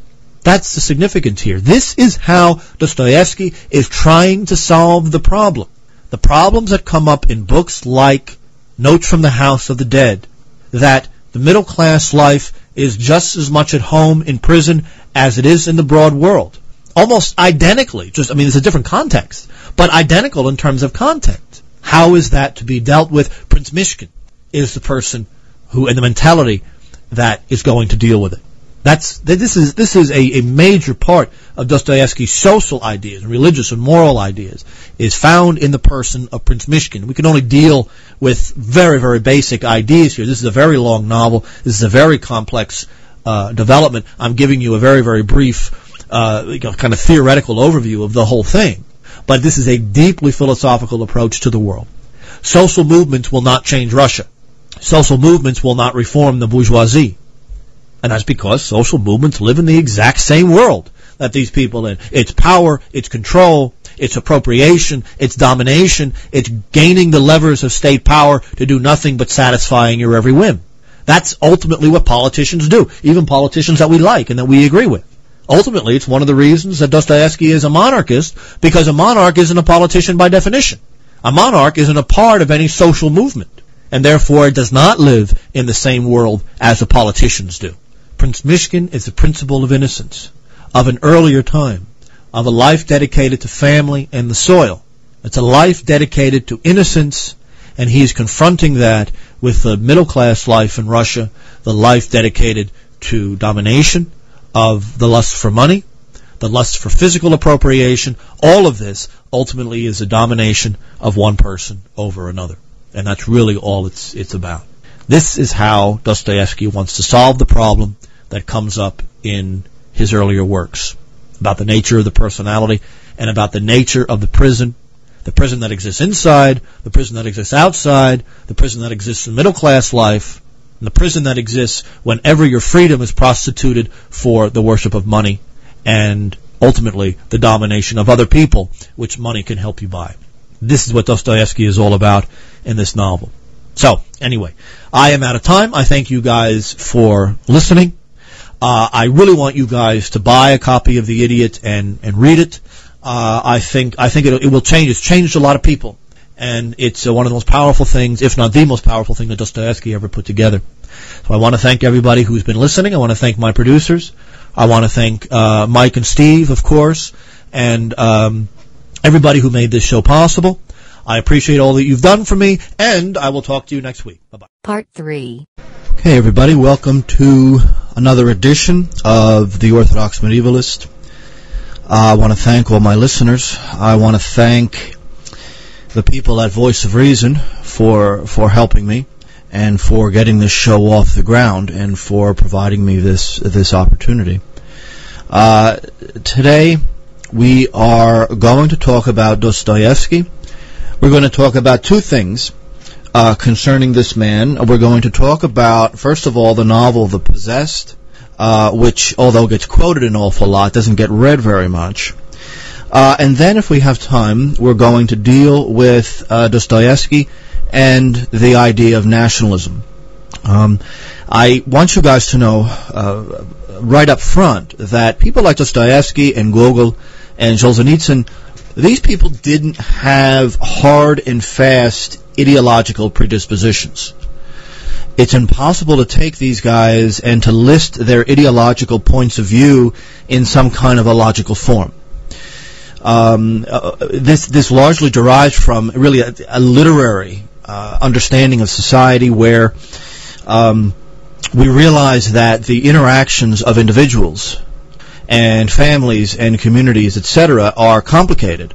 That these things take place in a matrix of all kinds of different ideas, psychological predispositions of people, economic issues, and that these interactions are so complicated that no ideological point of view could ever understand them all. To a great extent, modern ideology is really only, or I should say ideology as a way of looking at the world, is a very recent phenomenon. It's only over the last couple of 100 years that you've had these pamphlet-style approaches to politics based on a few slogans that even, semi-literates can memorize and then go out and sound intelligent, spouting off the ideological cliches. That's how American politics works, at least at the surface level. That any particular ideological point of view that you may hear on CNN or Fox can be memorized in the space of a few minutes. It's an immensely superficial approach to politics and morality. So when you have these literary figures who specialize in the intense complexity of human relations, whether it be economic or political or social or moral or psychological or sexual or familial or whatever, that these constant cross-cutting patterns are so complicated that they could never really be reduced to ideological slogans. So with any of these guys, you're not going to get a ideological approach to the world. That simply does not happen here. Now, to some extent, the novel The Possessed, or The Devils, depending on which translation you use, is an attack not merely on nihilism or left-wing ideologies of one kind or another, but it's an attack on ideology itself. And we're going to get to that in a minute, but let's start off by defining one of the central concepts here. The Possessed is dealing, among many other things, with the concept of nihilism, and it's actually very rare that people who use the term have any clue what they're talking about. But again, it's very typical in politics. Nihilism is not a positive doctrine, it's a negative doctrine. Nihilism does not mean that the nihilist doesn't believe in anything. The nihilist holds that everything that presently exists, because it can't be conformed to his will, has to be destroyed. That's really the basis of the nihilistic content of this novel. Now, it's a bit more complicated than that, but understand that first and foremost. There's a distinction between the nihilist as a person, demanding that the world conform to his will, which really ultimately is what ideological politics is all about. If it doesn't conform to my will, if it doesn't conform to the slogans that I've memorized in school, it is evil and therefore has to be destroyed or altered. The nihilist, generally speaking, doesn't deal with positive doctrine. Of course, Marx didn't either. Nihilists in Russian history, you see this in Turgenev, Fathers and Sons, with the nihilist Barazov. About the only thing that Barazov really says positively is that the future world will be based on science. And of course, back then, what it meant was German materialist science in the middle of the 19th century. So everything that exists now has to be destroyed. You see this to some extent in Bakunin. And what will take its place? We will create a void. We'll take what exists, we'll destroy it, we'll create a void of nothingness. All that will exist is the will of these people who have created the void in the first place. Therefore, what will be built on this void that we will create is essentially a new idea of knowledge, of the scientific technique based on materialist assumptions. That's pretty much as far as Barazov goes in Turgenev's novel. And the nihilists really in The Possessed don't go any further than that either. Now, the other issue concerning the nihilists in this novel that has to be taken very seriously is the fact that liberal writers of the first half of the 19th century did not mean for the nihilistic movement or the later communist movement to come into existence. This is really Dostoevsky's big issue here. That what starts off in, say, 1830s, 1840s in Russia as a relatively humane, virtuous, idealistic liberalism, and it's those things only in respect to the later nihilists. It seems very gentlemanly relative to the people who are going to come later on. They, in their naivete, can't see that the forces that they're letting loose by any kind of sudden alteration in the institutions of a society, whether it be the monarchy or the church or the commune or whatever. So Dostoevsky is holding two things. He's holding that, number one, nihilism is primarily a psychological disposition. And in fact, he'll go further and say all ideology is in fact a psychological disposition, and that's why it should not be taken seriously. And what I mean by taken seriously is it should not be used as a blueprint for building a new society. But also that liberalism was so naive that they thought that they could alter the thought patterns of society, they could alter how Russians view themselves, and there'll be no consequences with the exception of progress and peace and plenty. In other words, that people will not use this newfound freedom to attempt to re-enslave the population based on some ideological design. And in other words, the liberals eliminated the supports and pillars of Russian society with the assumption that people are generally speaking good-natured, and so long as, oppressive institutions no longer exist, they will begin to cooperate. The problem is their assumption that people are good-natured, that people do not necessarily seek power for its own sake.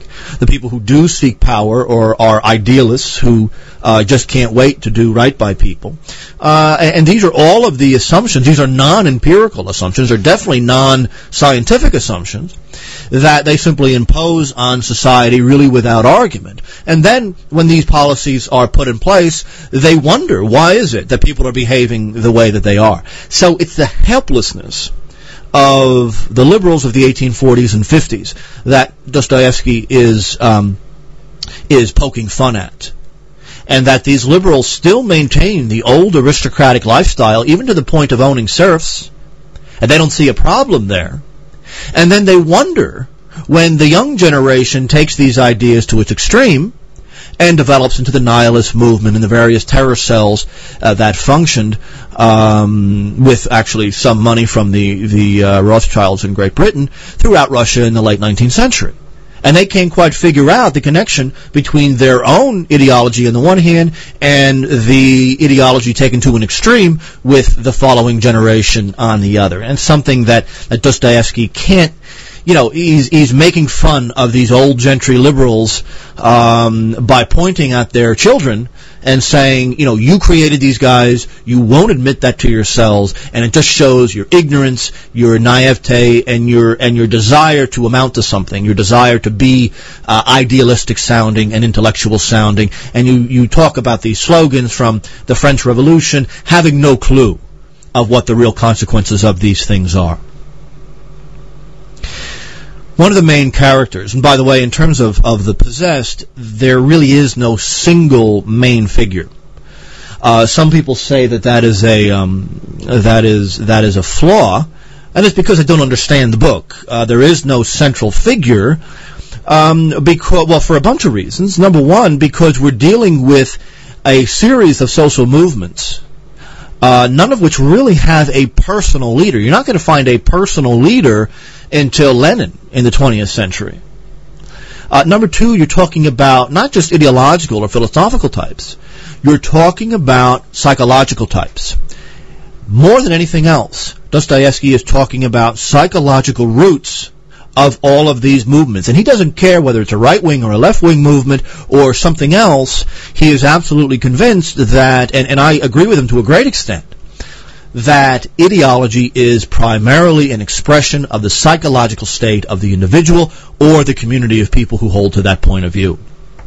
Now, one of the main characters is Stavrogin. He is one of the new generation of nihilists, and Dostoevsky, this is a very large book, Stavrogin is pointed at as really the example of somebody when they are separated from their roots to the soil. There's one thing that's very consistent in Dostoevsky's point of view, and that is Russia is an agrarian country, but even more than that, the agrarian life is superior to that of the urban life or the suburban life. That the life of the soil, although it's very hard work, it's honest, and it connects you with a community of people, including the land and the crops and the minerals and the labor itself. When you eliminate people from those roots, you do psychological damage to these people. But it's more than that. Dostoevsky is looking at Western Europe. He's looking at Russia slowly beginning to imitate Western Europe, which he thinks is a big mistake. And he sees a cosmic rootlessness. It's not just a matter of a character like Stavrogin or the nihilist movement in general. It's the concept of a complete lack of rootedness to the soil, to family, to nation. What you have instead is ideology. But these ideologies are really expressions of highly problematic and distorted psychological causes. It doesn't take long, you see these characters, Stavrogin in particular, that the forces that have been released by the liberal generation of the 1840s are out of control by the 1860s. That the forces of desire, the forces of lust, anger, that are released in these movements cannot be brought under control, well, I guess with the exception of an equally violent and centralized movement. Violence begets violence, and the only way it ever stops is when somebody with supreme authority and supreme control can then impose his will on the society as a whole. We see this with the Leviathan with Thomas Hobbes in the 17th century, actually 16th century, and Lenin in the Soviet Union. One and the same thing. The only way that the violence can be stopped is somebody with a tremendous amount of power and complete ruthlessness is able then to impose his will on everybody else. Stavrogin is accused, and I think Dostoevsky is saying a lot here. Stavrogin is accused of being a member of secret societies in St. Petersburg that deal with all kinds of perverted sexual acts, including bestiality. Now, a lot of these secret societies did actually exist in St. Petersburg in the 19th century. I don't know about the bestiality part, but the very fact that someone like Rasputin in the beginning of the 20th century can create an entire sexual community around himself suggests that the morals of that city had largely disappeared at the beginning of the 20th century. Any concept of restraint, particularly among the wealthy. That's something else. Dostoevsky makes a big deal that revolutionary movements are either led by wealthy people or controlled by wealthy people. Revolutions generally don't just happen. Revolutions, to be successful, have to be well organized, well-funded. They have to have a regular full-time support staff. They have to have a legal team. They have to have a military team. They have to have training camps. They have to have a regular way of getting weapons and training and the constant flow of income and economic activities. All of this is a very complicated movement. Normally you can't do this without strong ties to the system itself. Normally you can't pull this off without a substantial, well-off, well-educated cadre of people. Nowhere in this book, The Possessed, nowhere really in terms of the basic policies of revolutionary movement do you have any real discussion of how the poor are going to be lifted out of poverty, how they're going to be put on a strong moral and economic footing. The characters in The Possessed are concerned with power and power for power's sake. Again, stressing the idea that these movements are basically understood as manifesting mass psychology, not a understanding of social life. But Stavrogin is accused in a very pointed way of being a part of Petersburg sex cults. He seems to suggest that this might be the case by marrying a retarded cripple.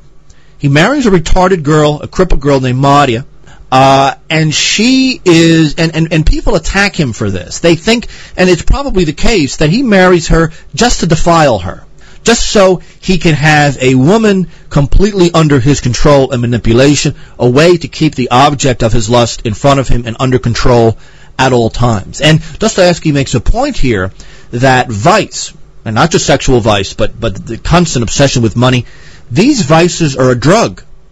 They're addictive. Once you get into them, it's very hard to get out of them. strictly on psychological grounds.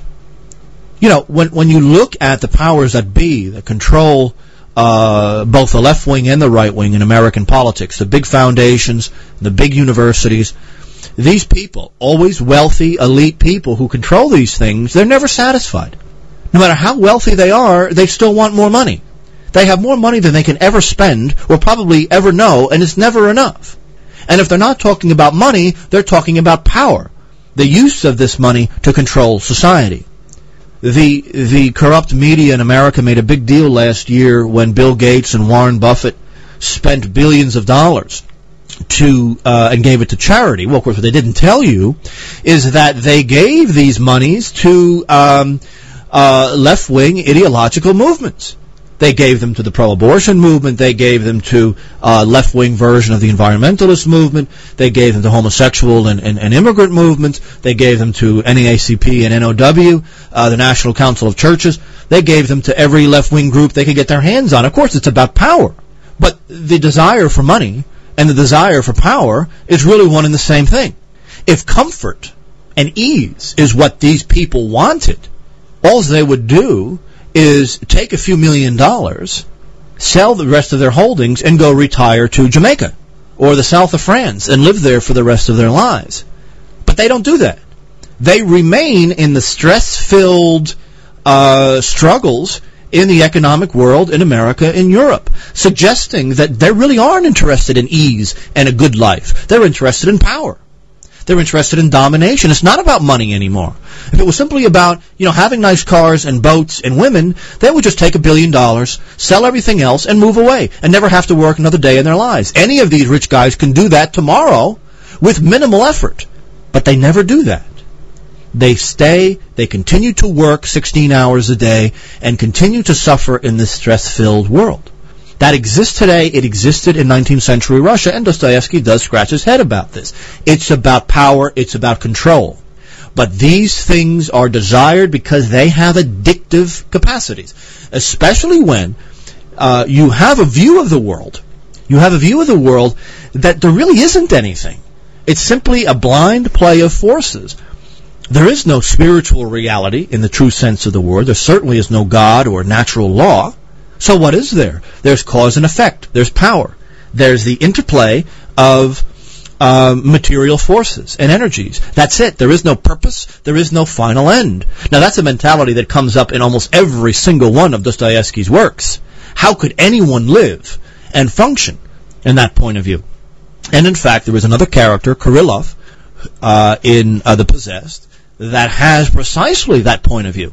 He cannot reconcile the fact that on the one hand, I'm an atheist, I believe in freedom. There's always a highly intelligent atheist in Dostoevsky's novels.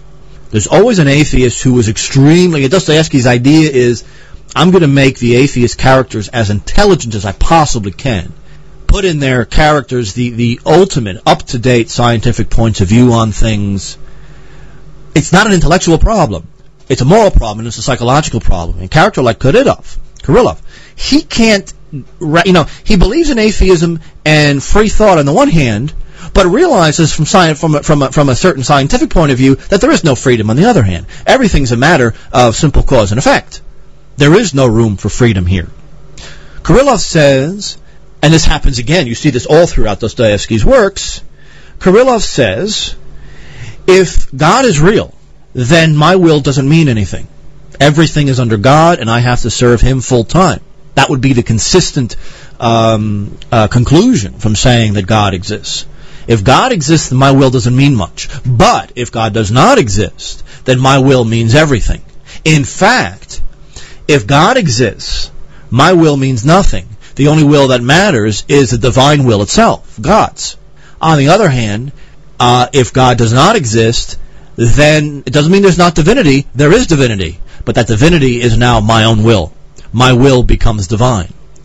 But I can't really take that seriously, Kirillov says, because I look around me and I see life as absolutely absurd. I look around me and I notice that there is no freedom. There can't be any freedom. If I take the human mind as a series of nerve endings and energies and electricity firing off in a certain pattern, I can't call that freedom. It's no different in the human mind than it is in a tree, than it is in human society, than it is in economics, than it is in the grass.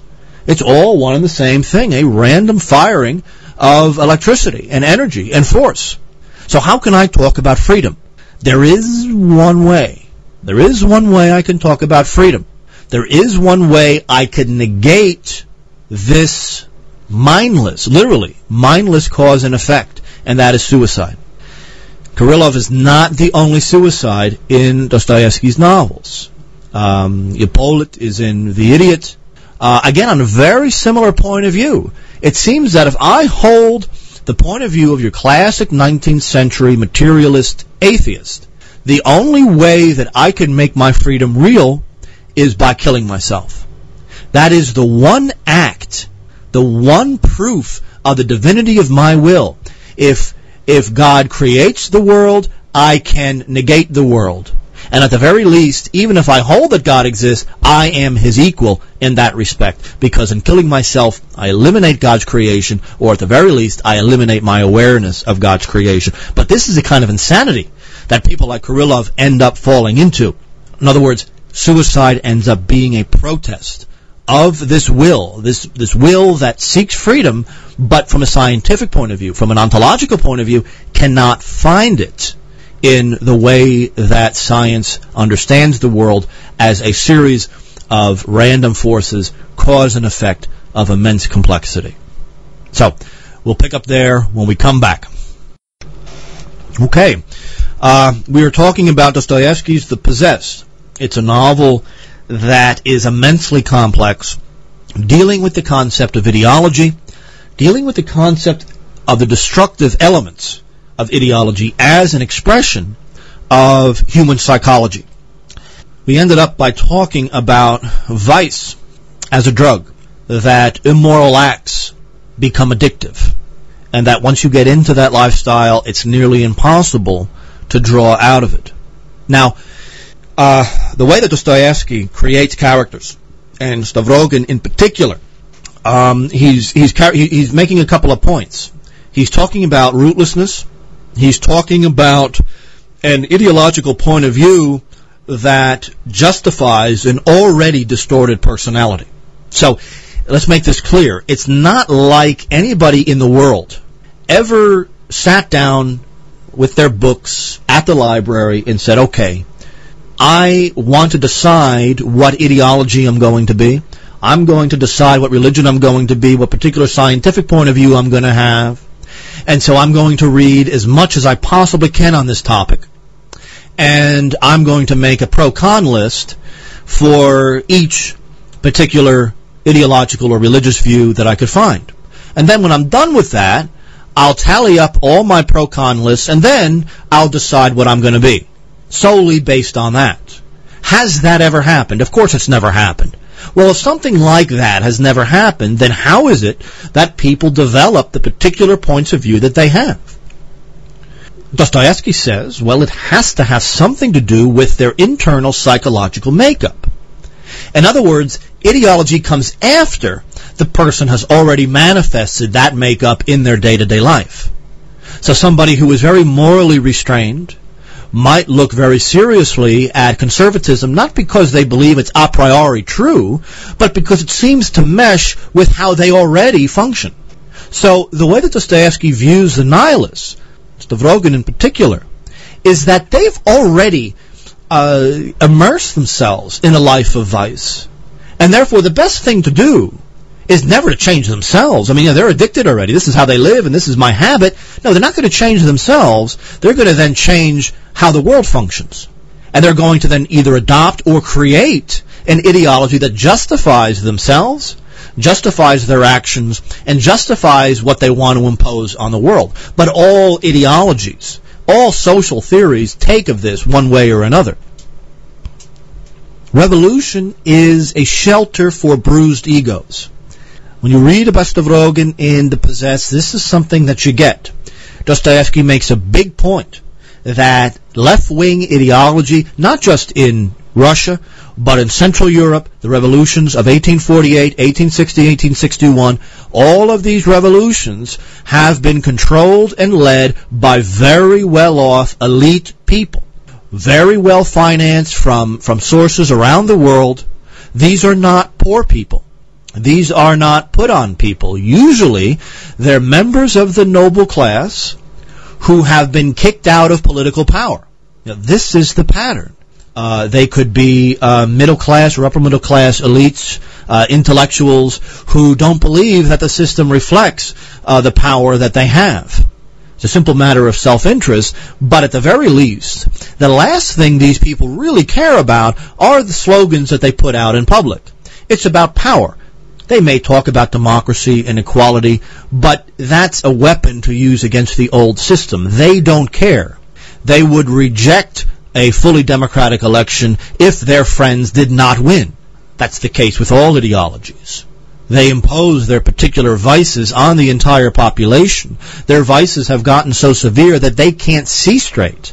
They can't look at a person and see another person. They see a replica of themselves. I'm this way, and therefore society is this way, and it's always been this way. These are people who believe themselves to be geniuses, who believe themselves to have unlocked the key to history, as Karl Marx said, as Mikhail Bakunin said. And therefore, how can anyone possibly oppose me here? It's about power. What the possessed is Russia as a whole. What the demons are these relatively wealthy individuals who have liberated themselves from all moral restraint, or even worse, have invented their own set of morality and then talk about how virtuous they are because they maintain their own moral system. Their own moral system, which of course is purely self-interested. Dostoevsky says that the cause of this, the possession of Russia and these demons running around possessing her, is that a true sense of brotherhood has disappeared. Now, brotherhood in this case is a relatively technical term. In Russian it is sobornost. In Ukrainian it's sobornopravanya. These words are highly technical phrases that developed in the 19th century within a specifically Russian context. Let me make the distinction here.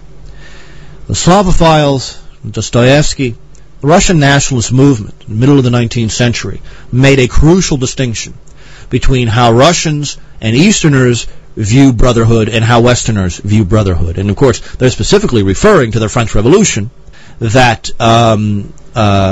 liberty, equality, and fraternity, brotherhood is right there in their slogan, so they're going to take this very seriously. Distinction between the sobornost in Russia and the idea of fraternity in the French Revolution is this: that the nature of the bonds that create community and brotherhood, the nature of these bonds are internal. These are unspoken cultural ties going back generations that relate one person deeply and intimately to another person. They are brothers because they come from the same great family, in this case, Russian Orthodox Christendom.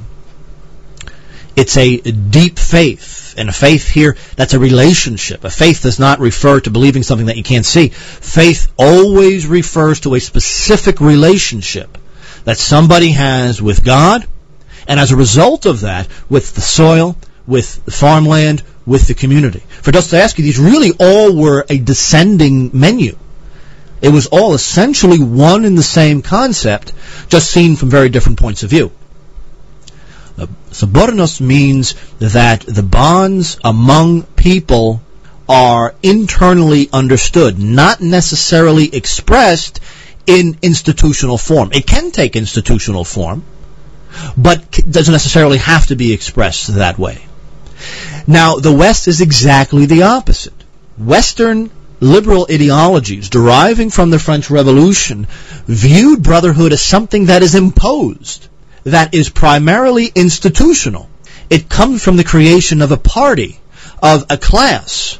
It derives from the state. It derives from a certain local government arrangement that then administers the affairs of the population.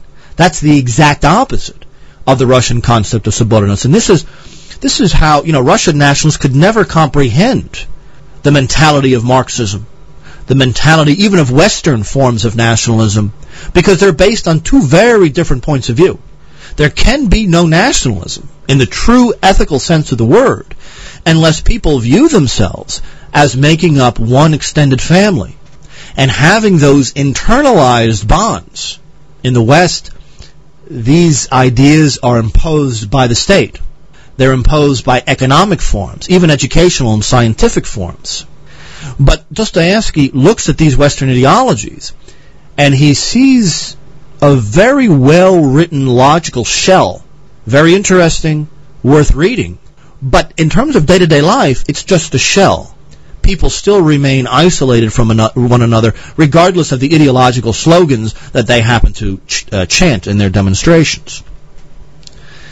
Here's another concept that needs to be taken very seriously in the possessed. The idea of vice. The idea of vice is justified by ideology, but there's one more step. Vice turns men into machines. Dostoevsky is relatively opposed to the concept of industrialization because so many of the Russian emigres in the 19th century, Herzen and Bakunin, these people, they go off, they live in Germany or England or France, and they come back to Russia usually very disillusioned in how Europeans live. And one of the reasons that they become very disillusioned is they really see economically that machines don't work for men, men work for the machines. And they see that the economic system of industrial capitalism has turned men into machines. But there's something more. Somebody who is addicted to vice is easy to control.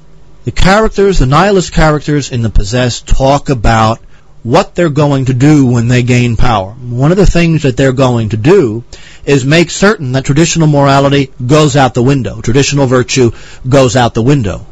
It's very difficult to control somebody who maintains the old orthodox way of life. It's easy to control somebody when they are addicted to their own lusts and desires. And it doesn't take a genius to figure out how. If you're in a position to satisfy that desire for a certain person, then you control that certain person.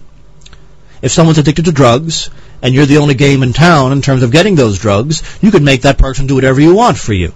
It's very different in the concept of subornos, in the concept of internal bonds of both religious and ethnic background. Machines are easy to control.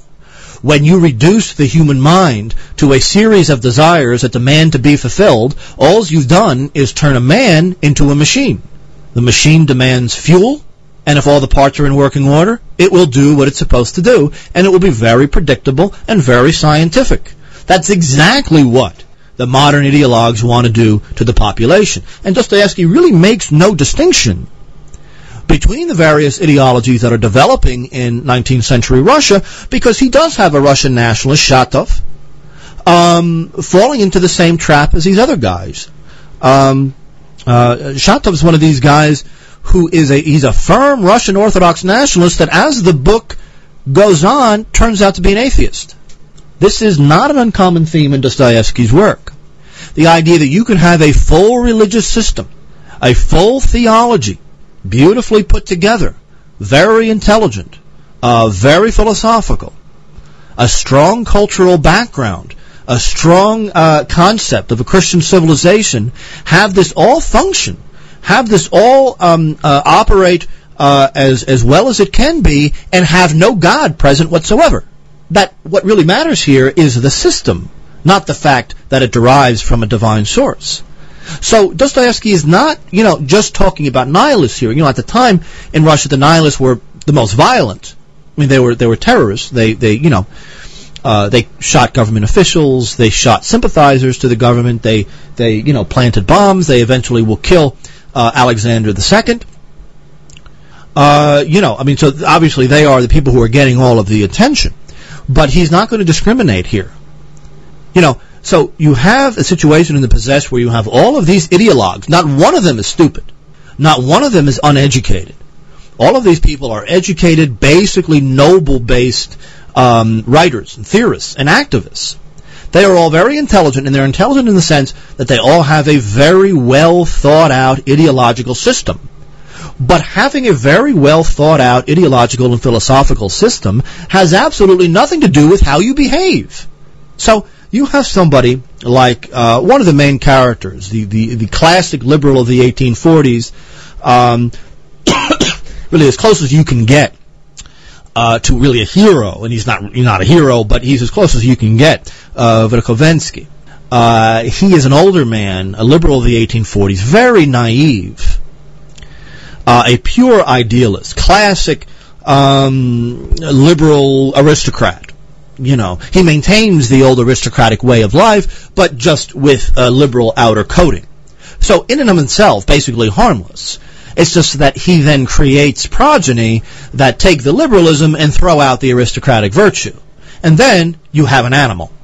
The problem with Verkhovensky is that he, you know, his personal behavior, including the ownership of serfs, occurs and exists, you know, basically immoral behavior within the confines of a civilized liberal way of thinking relative to 1840s in Russia. So ideological systems don't have any connection with how people behave. So what are they? Again, we go back to the concept that these things ultimately are the creations of human psychology. So ultimately you have a situation with the nobility really extremely declining in power and money and influence throughout the 19th century. The nobility is kind of upset about their lives of living off the common population, not really being taxed, not really having to have a job. And so, you know, they adopt liberalism as a way of dealing with this guilt. Dostoevsky makes this very clear in The Possessed. So it's not a function of whether or not liberalism is true. It's a function that liberalism makes me feel better because I come from a noble background that, at least in some cases during its existence, has exploited the common population and not given anything back in return. So the concept is ideology is the result of psychological stress and psychological trauma. Liberalism cannot control the results of its agitation. And Dostoevsky really makes it very clear that Verkhovensky is not a bad man. He may be misguided, he may be silly, he may be idle, and he definitely is idle. Most of the nobility was at the time. The problem with Verkhovensky is that he's a hybrid. The hybrid can't continue to function. He maintains the old aristocratic virtue with liberal ideology. It's not a surprise that less than a generation later, younger people will take the liberalism and throw the aristocracy out the window. All of these characters, Kirillov, Stavrogin, Verkhovensky, Shatov, they want power for the sake of power. They want power because the ideology does something to them positively. That the ideology makes them feel intelligent. It makes them feel powerful. It gives them the mantle of a prophet. It makes them sound well informed. It covers over their guilt. It justifies their evil behavior. That's the function of these movements. It's never been a function of whether or not these ideas are true, or whether or not these ideas will work, or whether or not these ideas are good or evil. They function and they gain popularity because they help the psychological state of the people who adopt them. The way that Dostoevsky views this kind of progress, historical progress, is that a society cannot move forward, however you define that, whether it be in terms of morality or religion or mechanization or science, however you define progress, society cannot move in that direction without having the full consent and comprehension of the common population.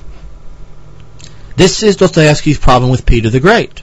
The cult of Peter the Great existed largely with official circles around the monarchy in Russia. Because even Russian nationalists and conservatives, generally speaking, had a big problem with Peter. Solzhenitsyn had a problem with Peter. Dostoevsky had a problem with him. I think any intelligent Russian nationalist will have a problem with Peter the Great based on the idea that he forced at least elite Russia into a European mold. And he executed and exiled a whole lot of people in the process of forcing a Western European idea, both in Peter's case, a Dutch and a Swedish idea, onto the Russian population. He forced Russia into a foreign mold without the consent of the average population. This is the problem. There can be no historical motion without the consent and day-to-day functioning of the common population. They have to be on board, otherwise you simply have the reign of force and violence. That's what Peter did, and ultimately that's what Lenin is going to do. But Dostoevsky predicted the coming of the Leninist ideology that used the rhetoric of assisting the poor and assisting the farmers, really with the only end of exploiting them, sending them to the camps, and forcing them to work for a regime that is just as economically stratified as any that had come before it. Ultimately, Marxism was a massive wealth transfer. All the wealth of Russia went to the Communist Party. No different than in 1990, 1995, all the remaining wealth of Russia then went to the Jewish oligarchs and mafia figures in Russia. It's one and the same thing. Dostoevsky predicts this idea that ultimately when a ideological group takes power, one way or another, they're simply going to transfer the nation's wealth to themselves in the name of some ideological point of view. These revolutionaries are the vainest and most arrogant of people, because ultimately it's about them. It's about their desires. It's about their psychological state. Dostoevsky was a national socialist of sorts, in that he did believe in nationalism. He also believed in socialism. The socialism that he believed in was based on the old Russian idea of subordinates, the idea of a highly moral, ascetic, agrarian community based around family love, the church, the limitation of wants, and the building of virtue, to the exclusion of this constant search for money and power. So he believed that these two ideas, nationalism and socialism, could work together. And he did develop a sense of that kind of interrelation. But his idea of socialism was a strictly humanitarian and moral idea based on the agrarian way of life and on the national idea of Orthodox Christendom. It was a real sense of mutual love, and love in the sense of the family. The family, the community, and the nation and the church, all of these are extensions of the family relationship. So, that is a very brief summary of a few ideas in Dostoevsky's The Possessed. We are not able to get to Dostoevsky and nationalism. We will possibly do that next time. We'll see what else we have on the agenda for next week. So I want to thank Mike and Steve for helping me here, Dietrich, of course, and I want to thank my listeners for bearing with me through a lot of this stuff. I know it can be difficult for people who are new to this subject, but maybe it will bring you to read some of these things and to come to my website, of course, rushjournal.com, where a lot of these things are spelled out in different terms, different literary figures and political figures as well. So goodbye, God bless, and I'll see you next week.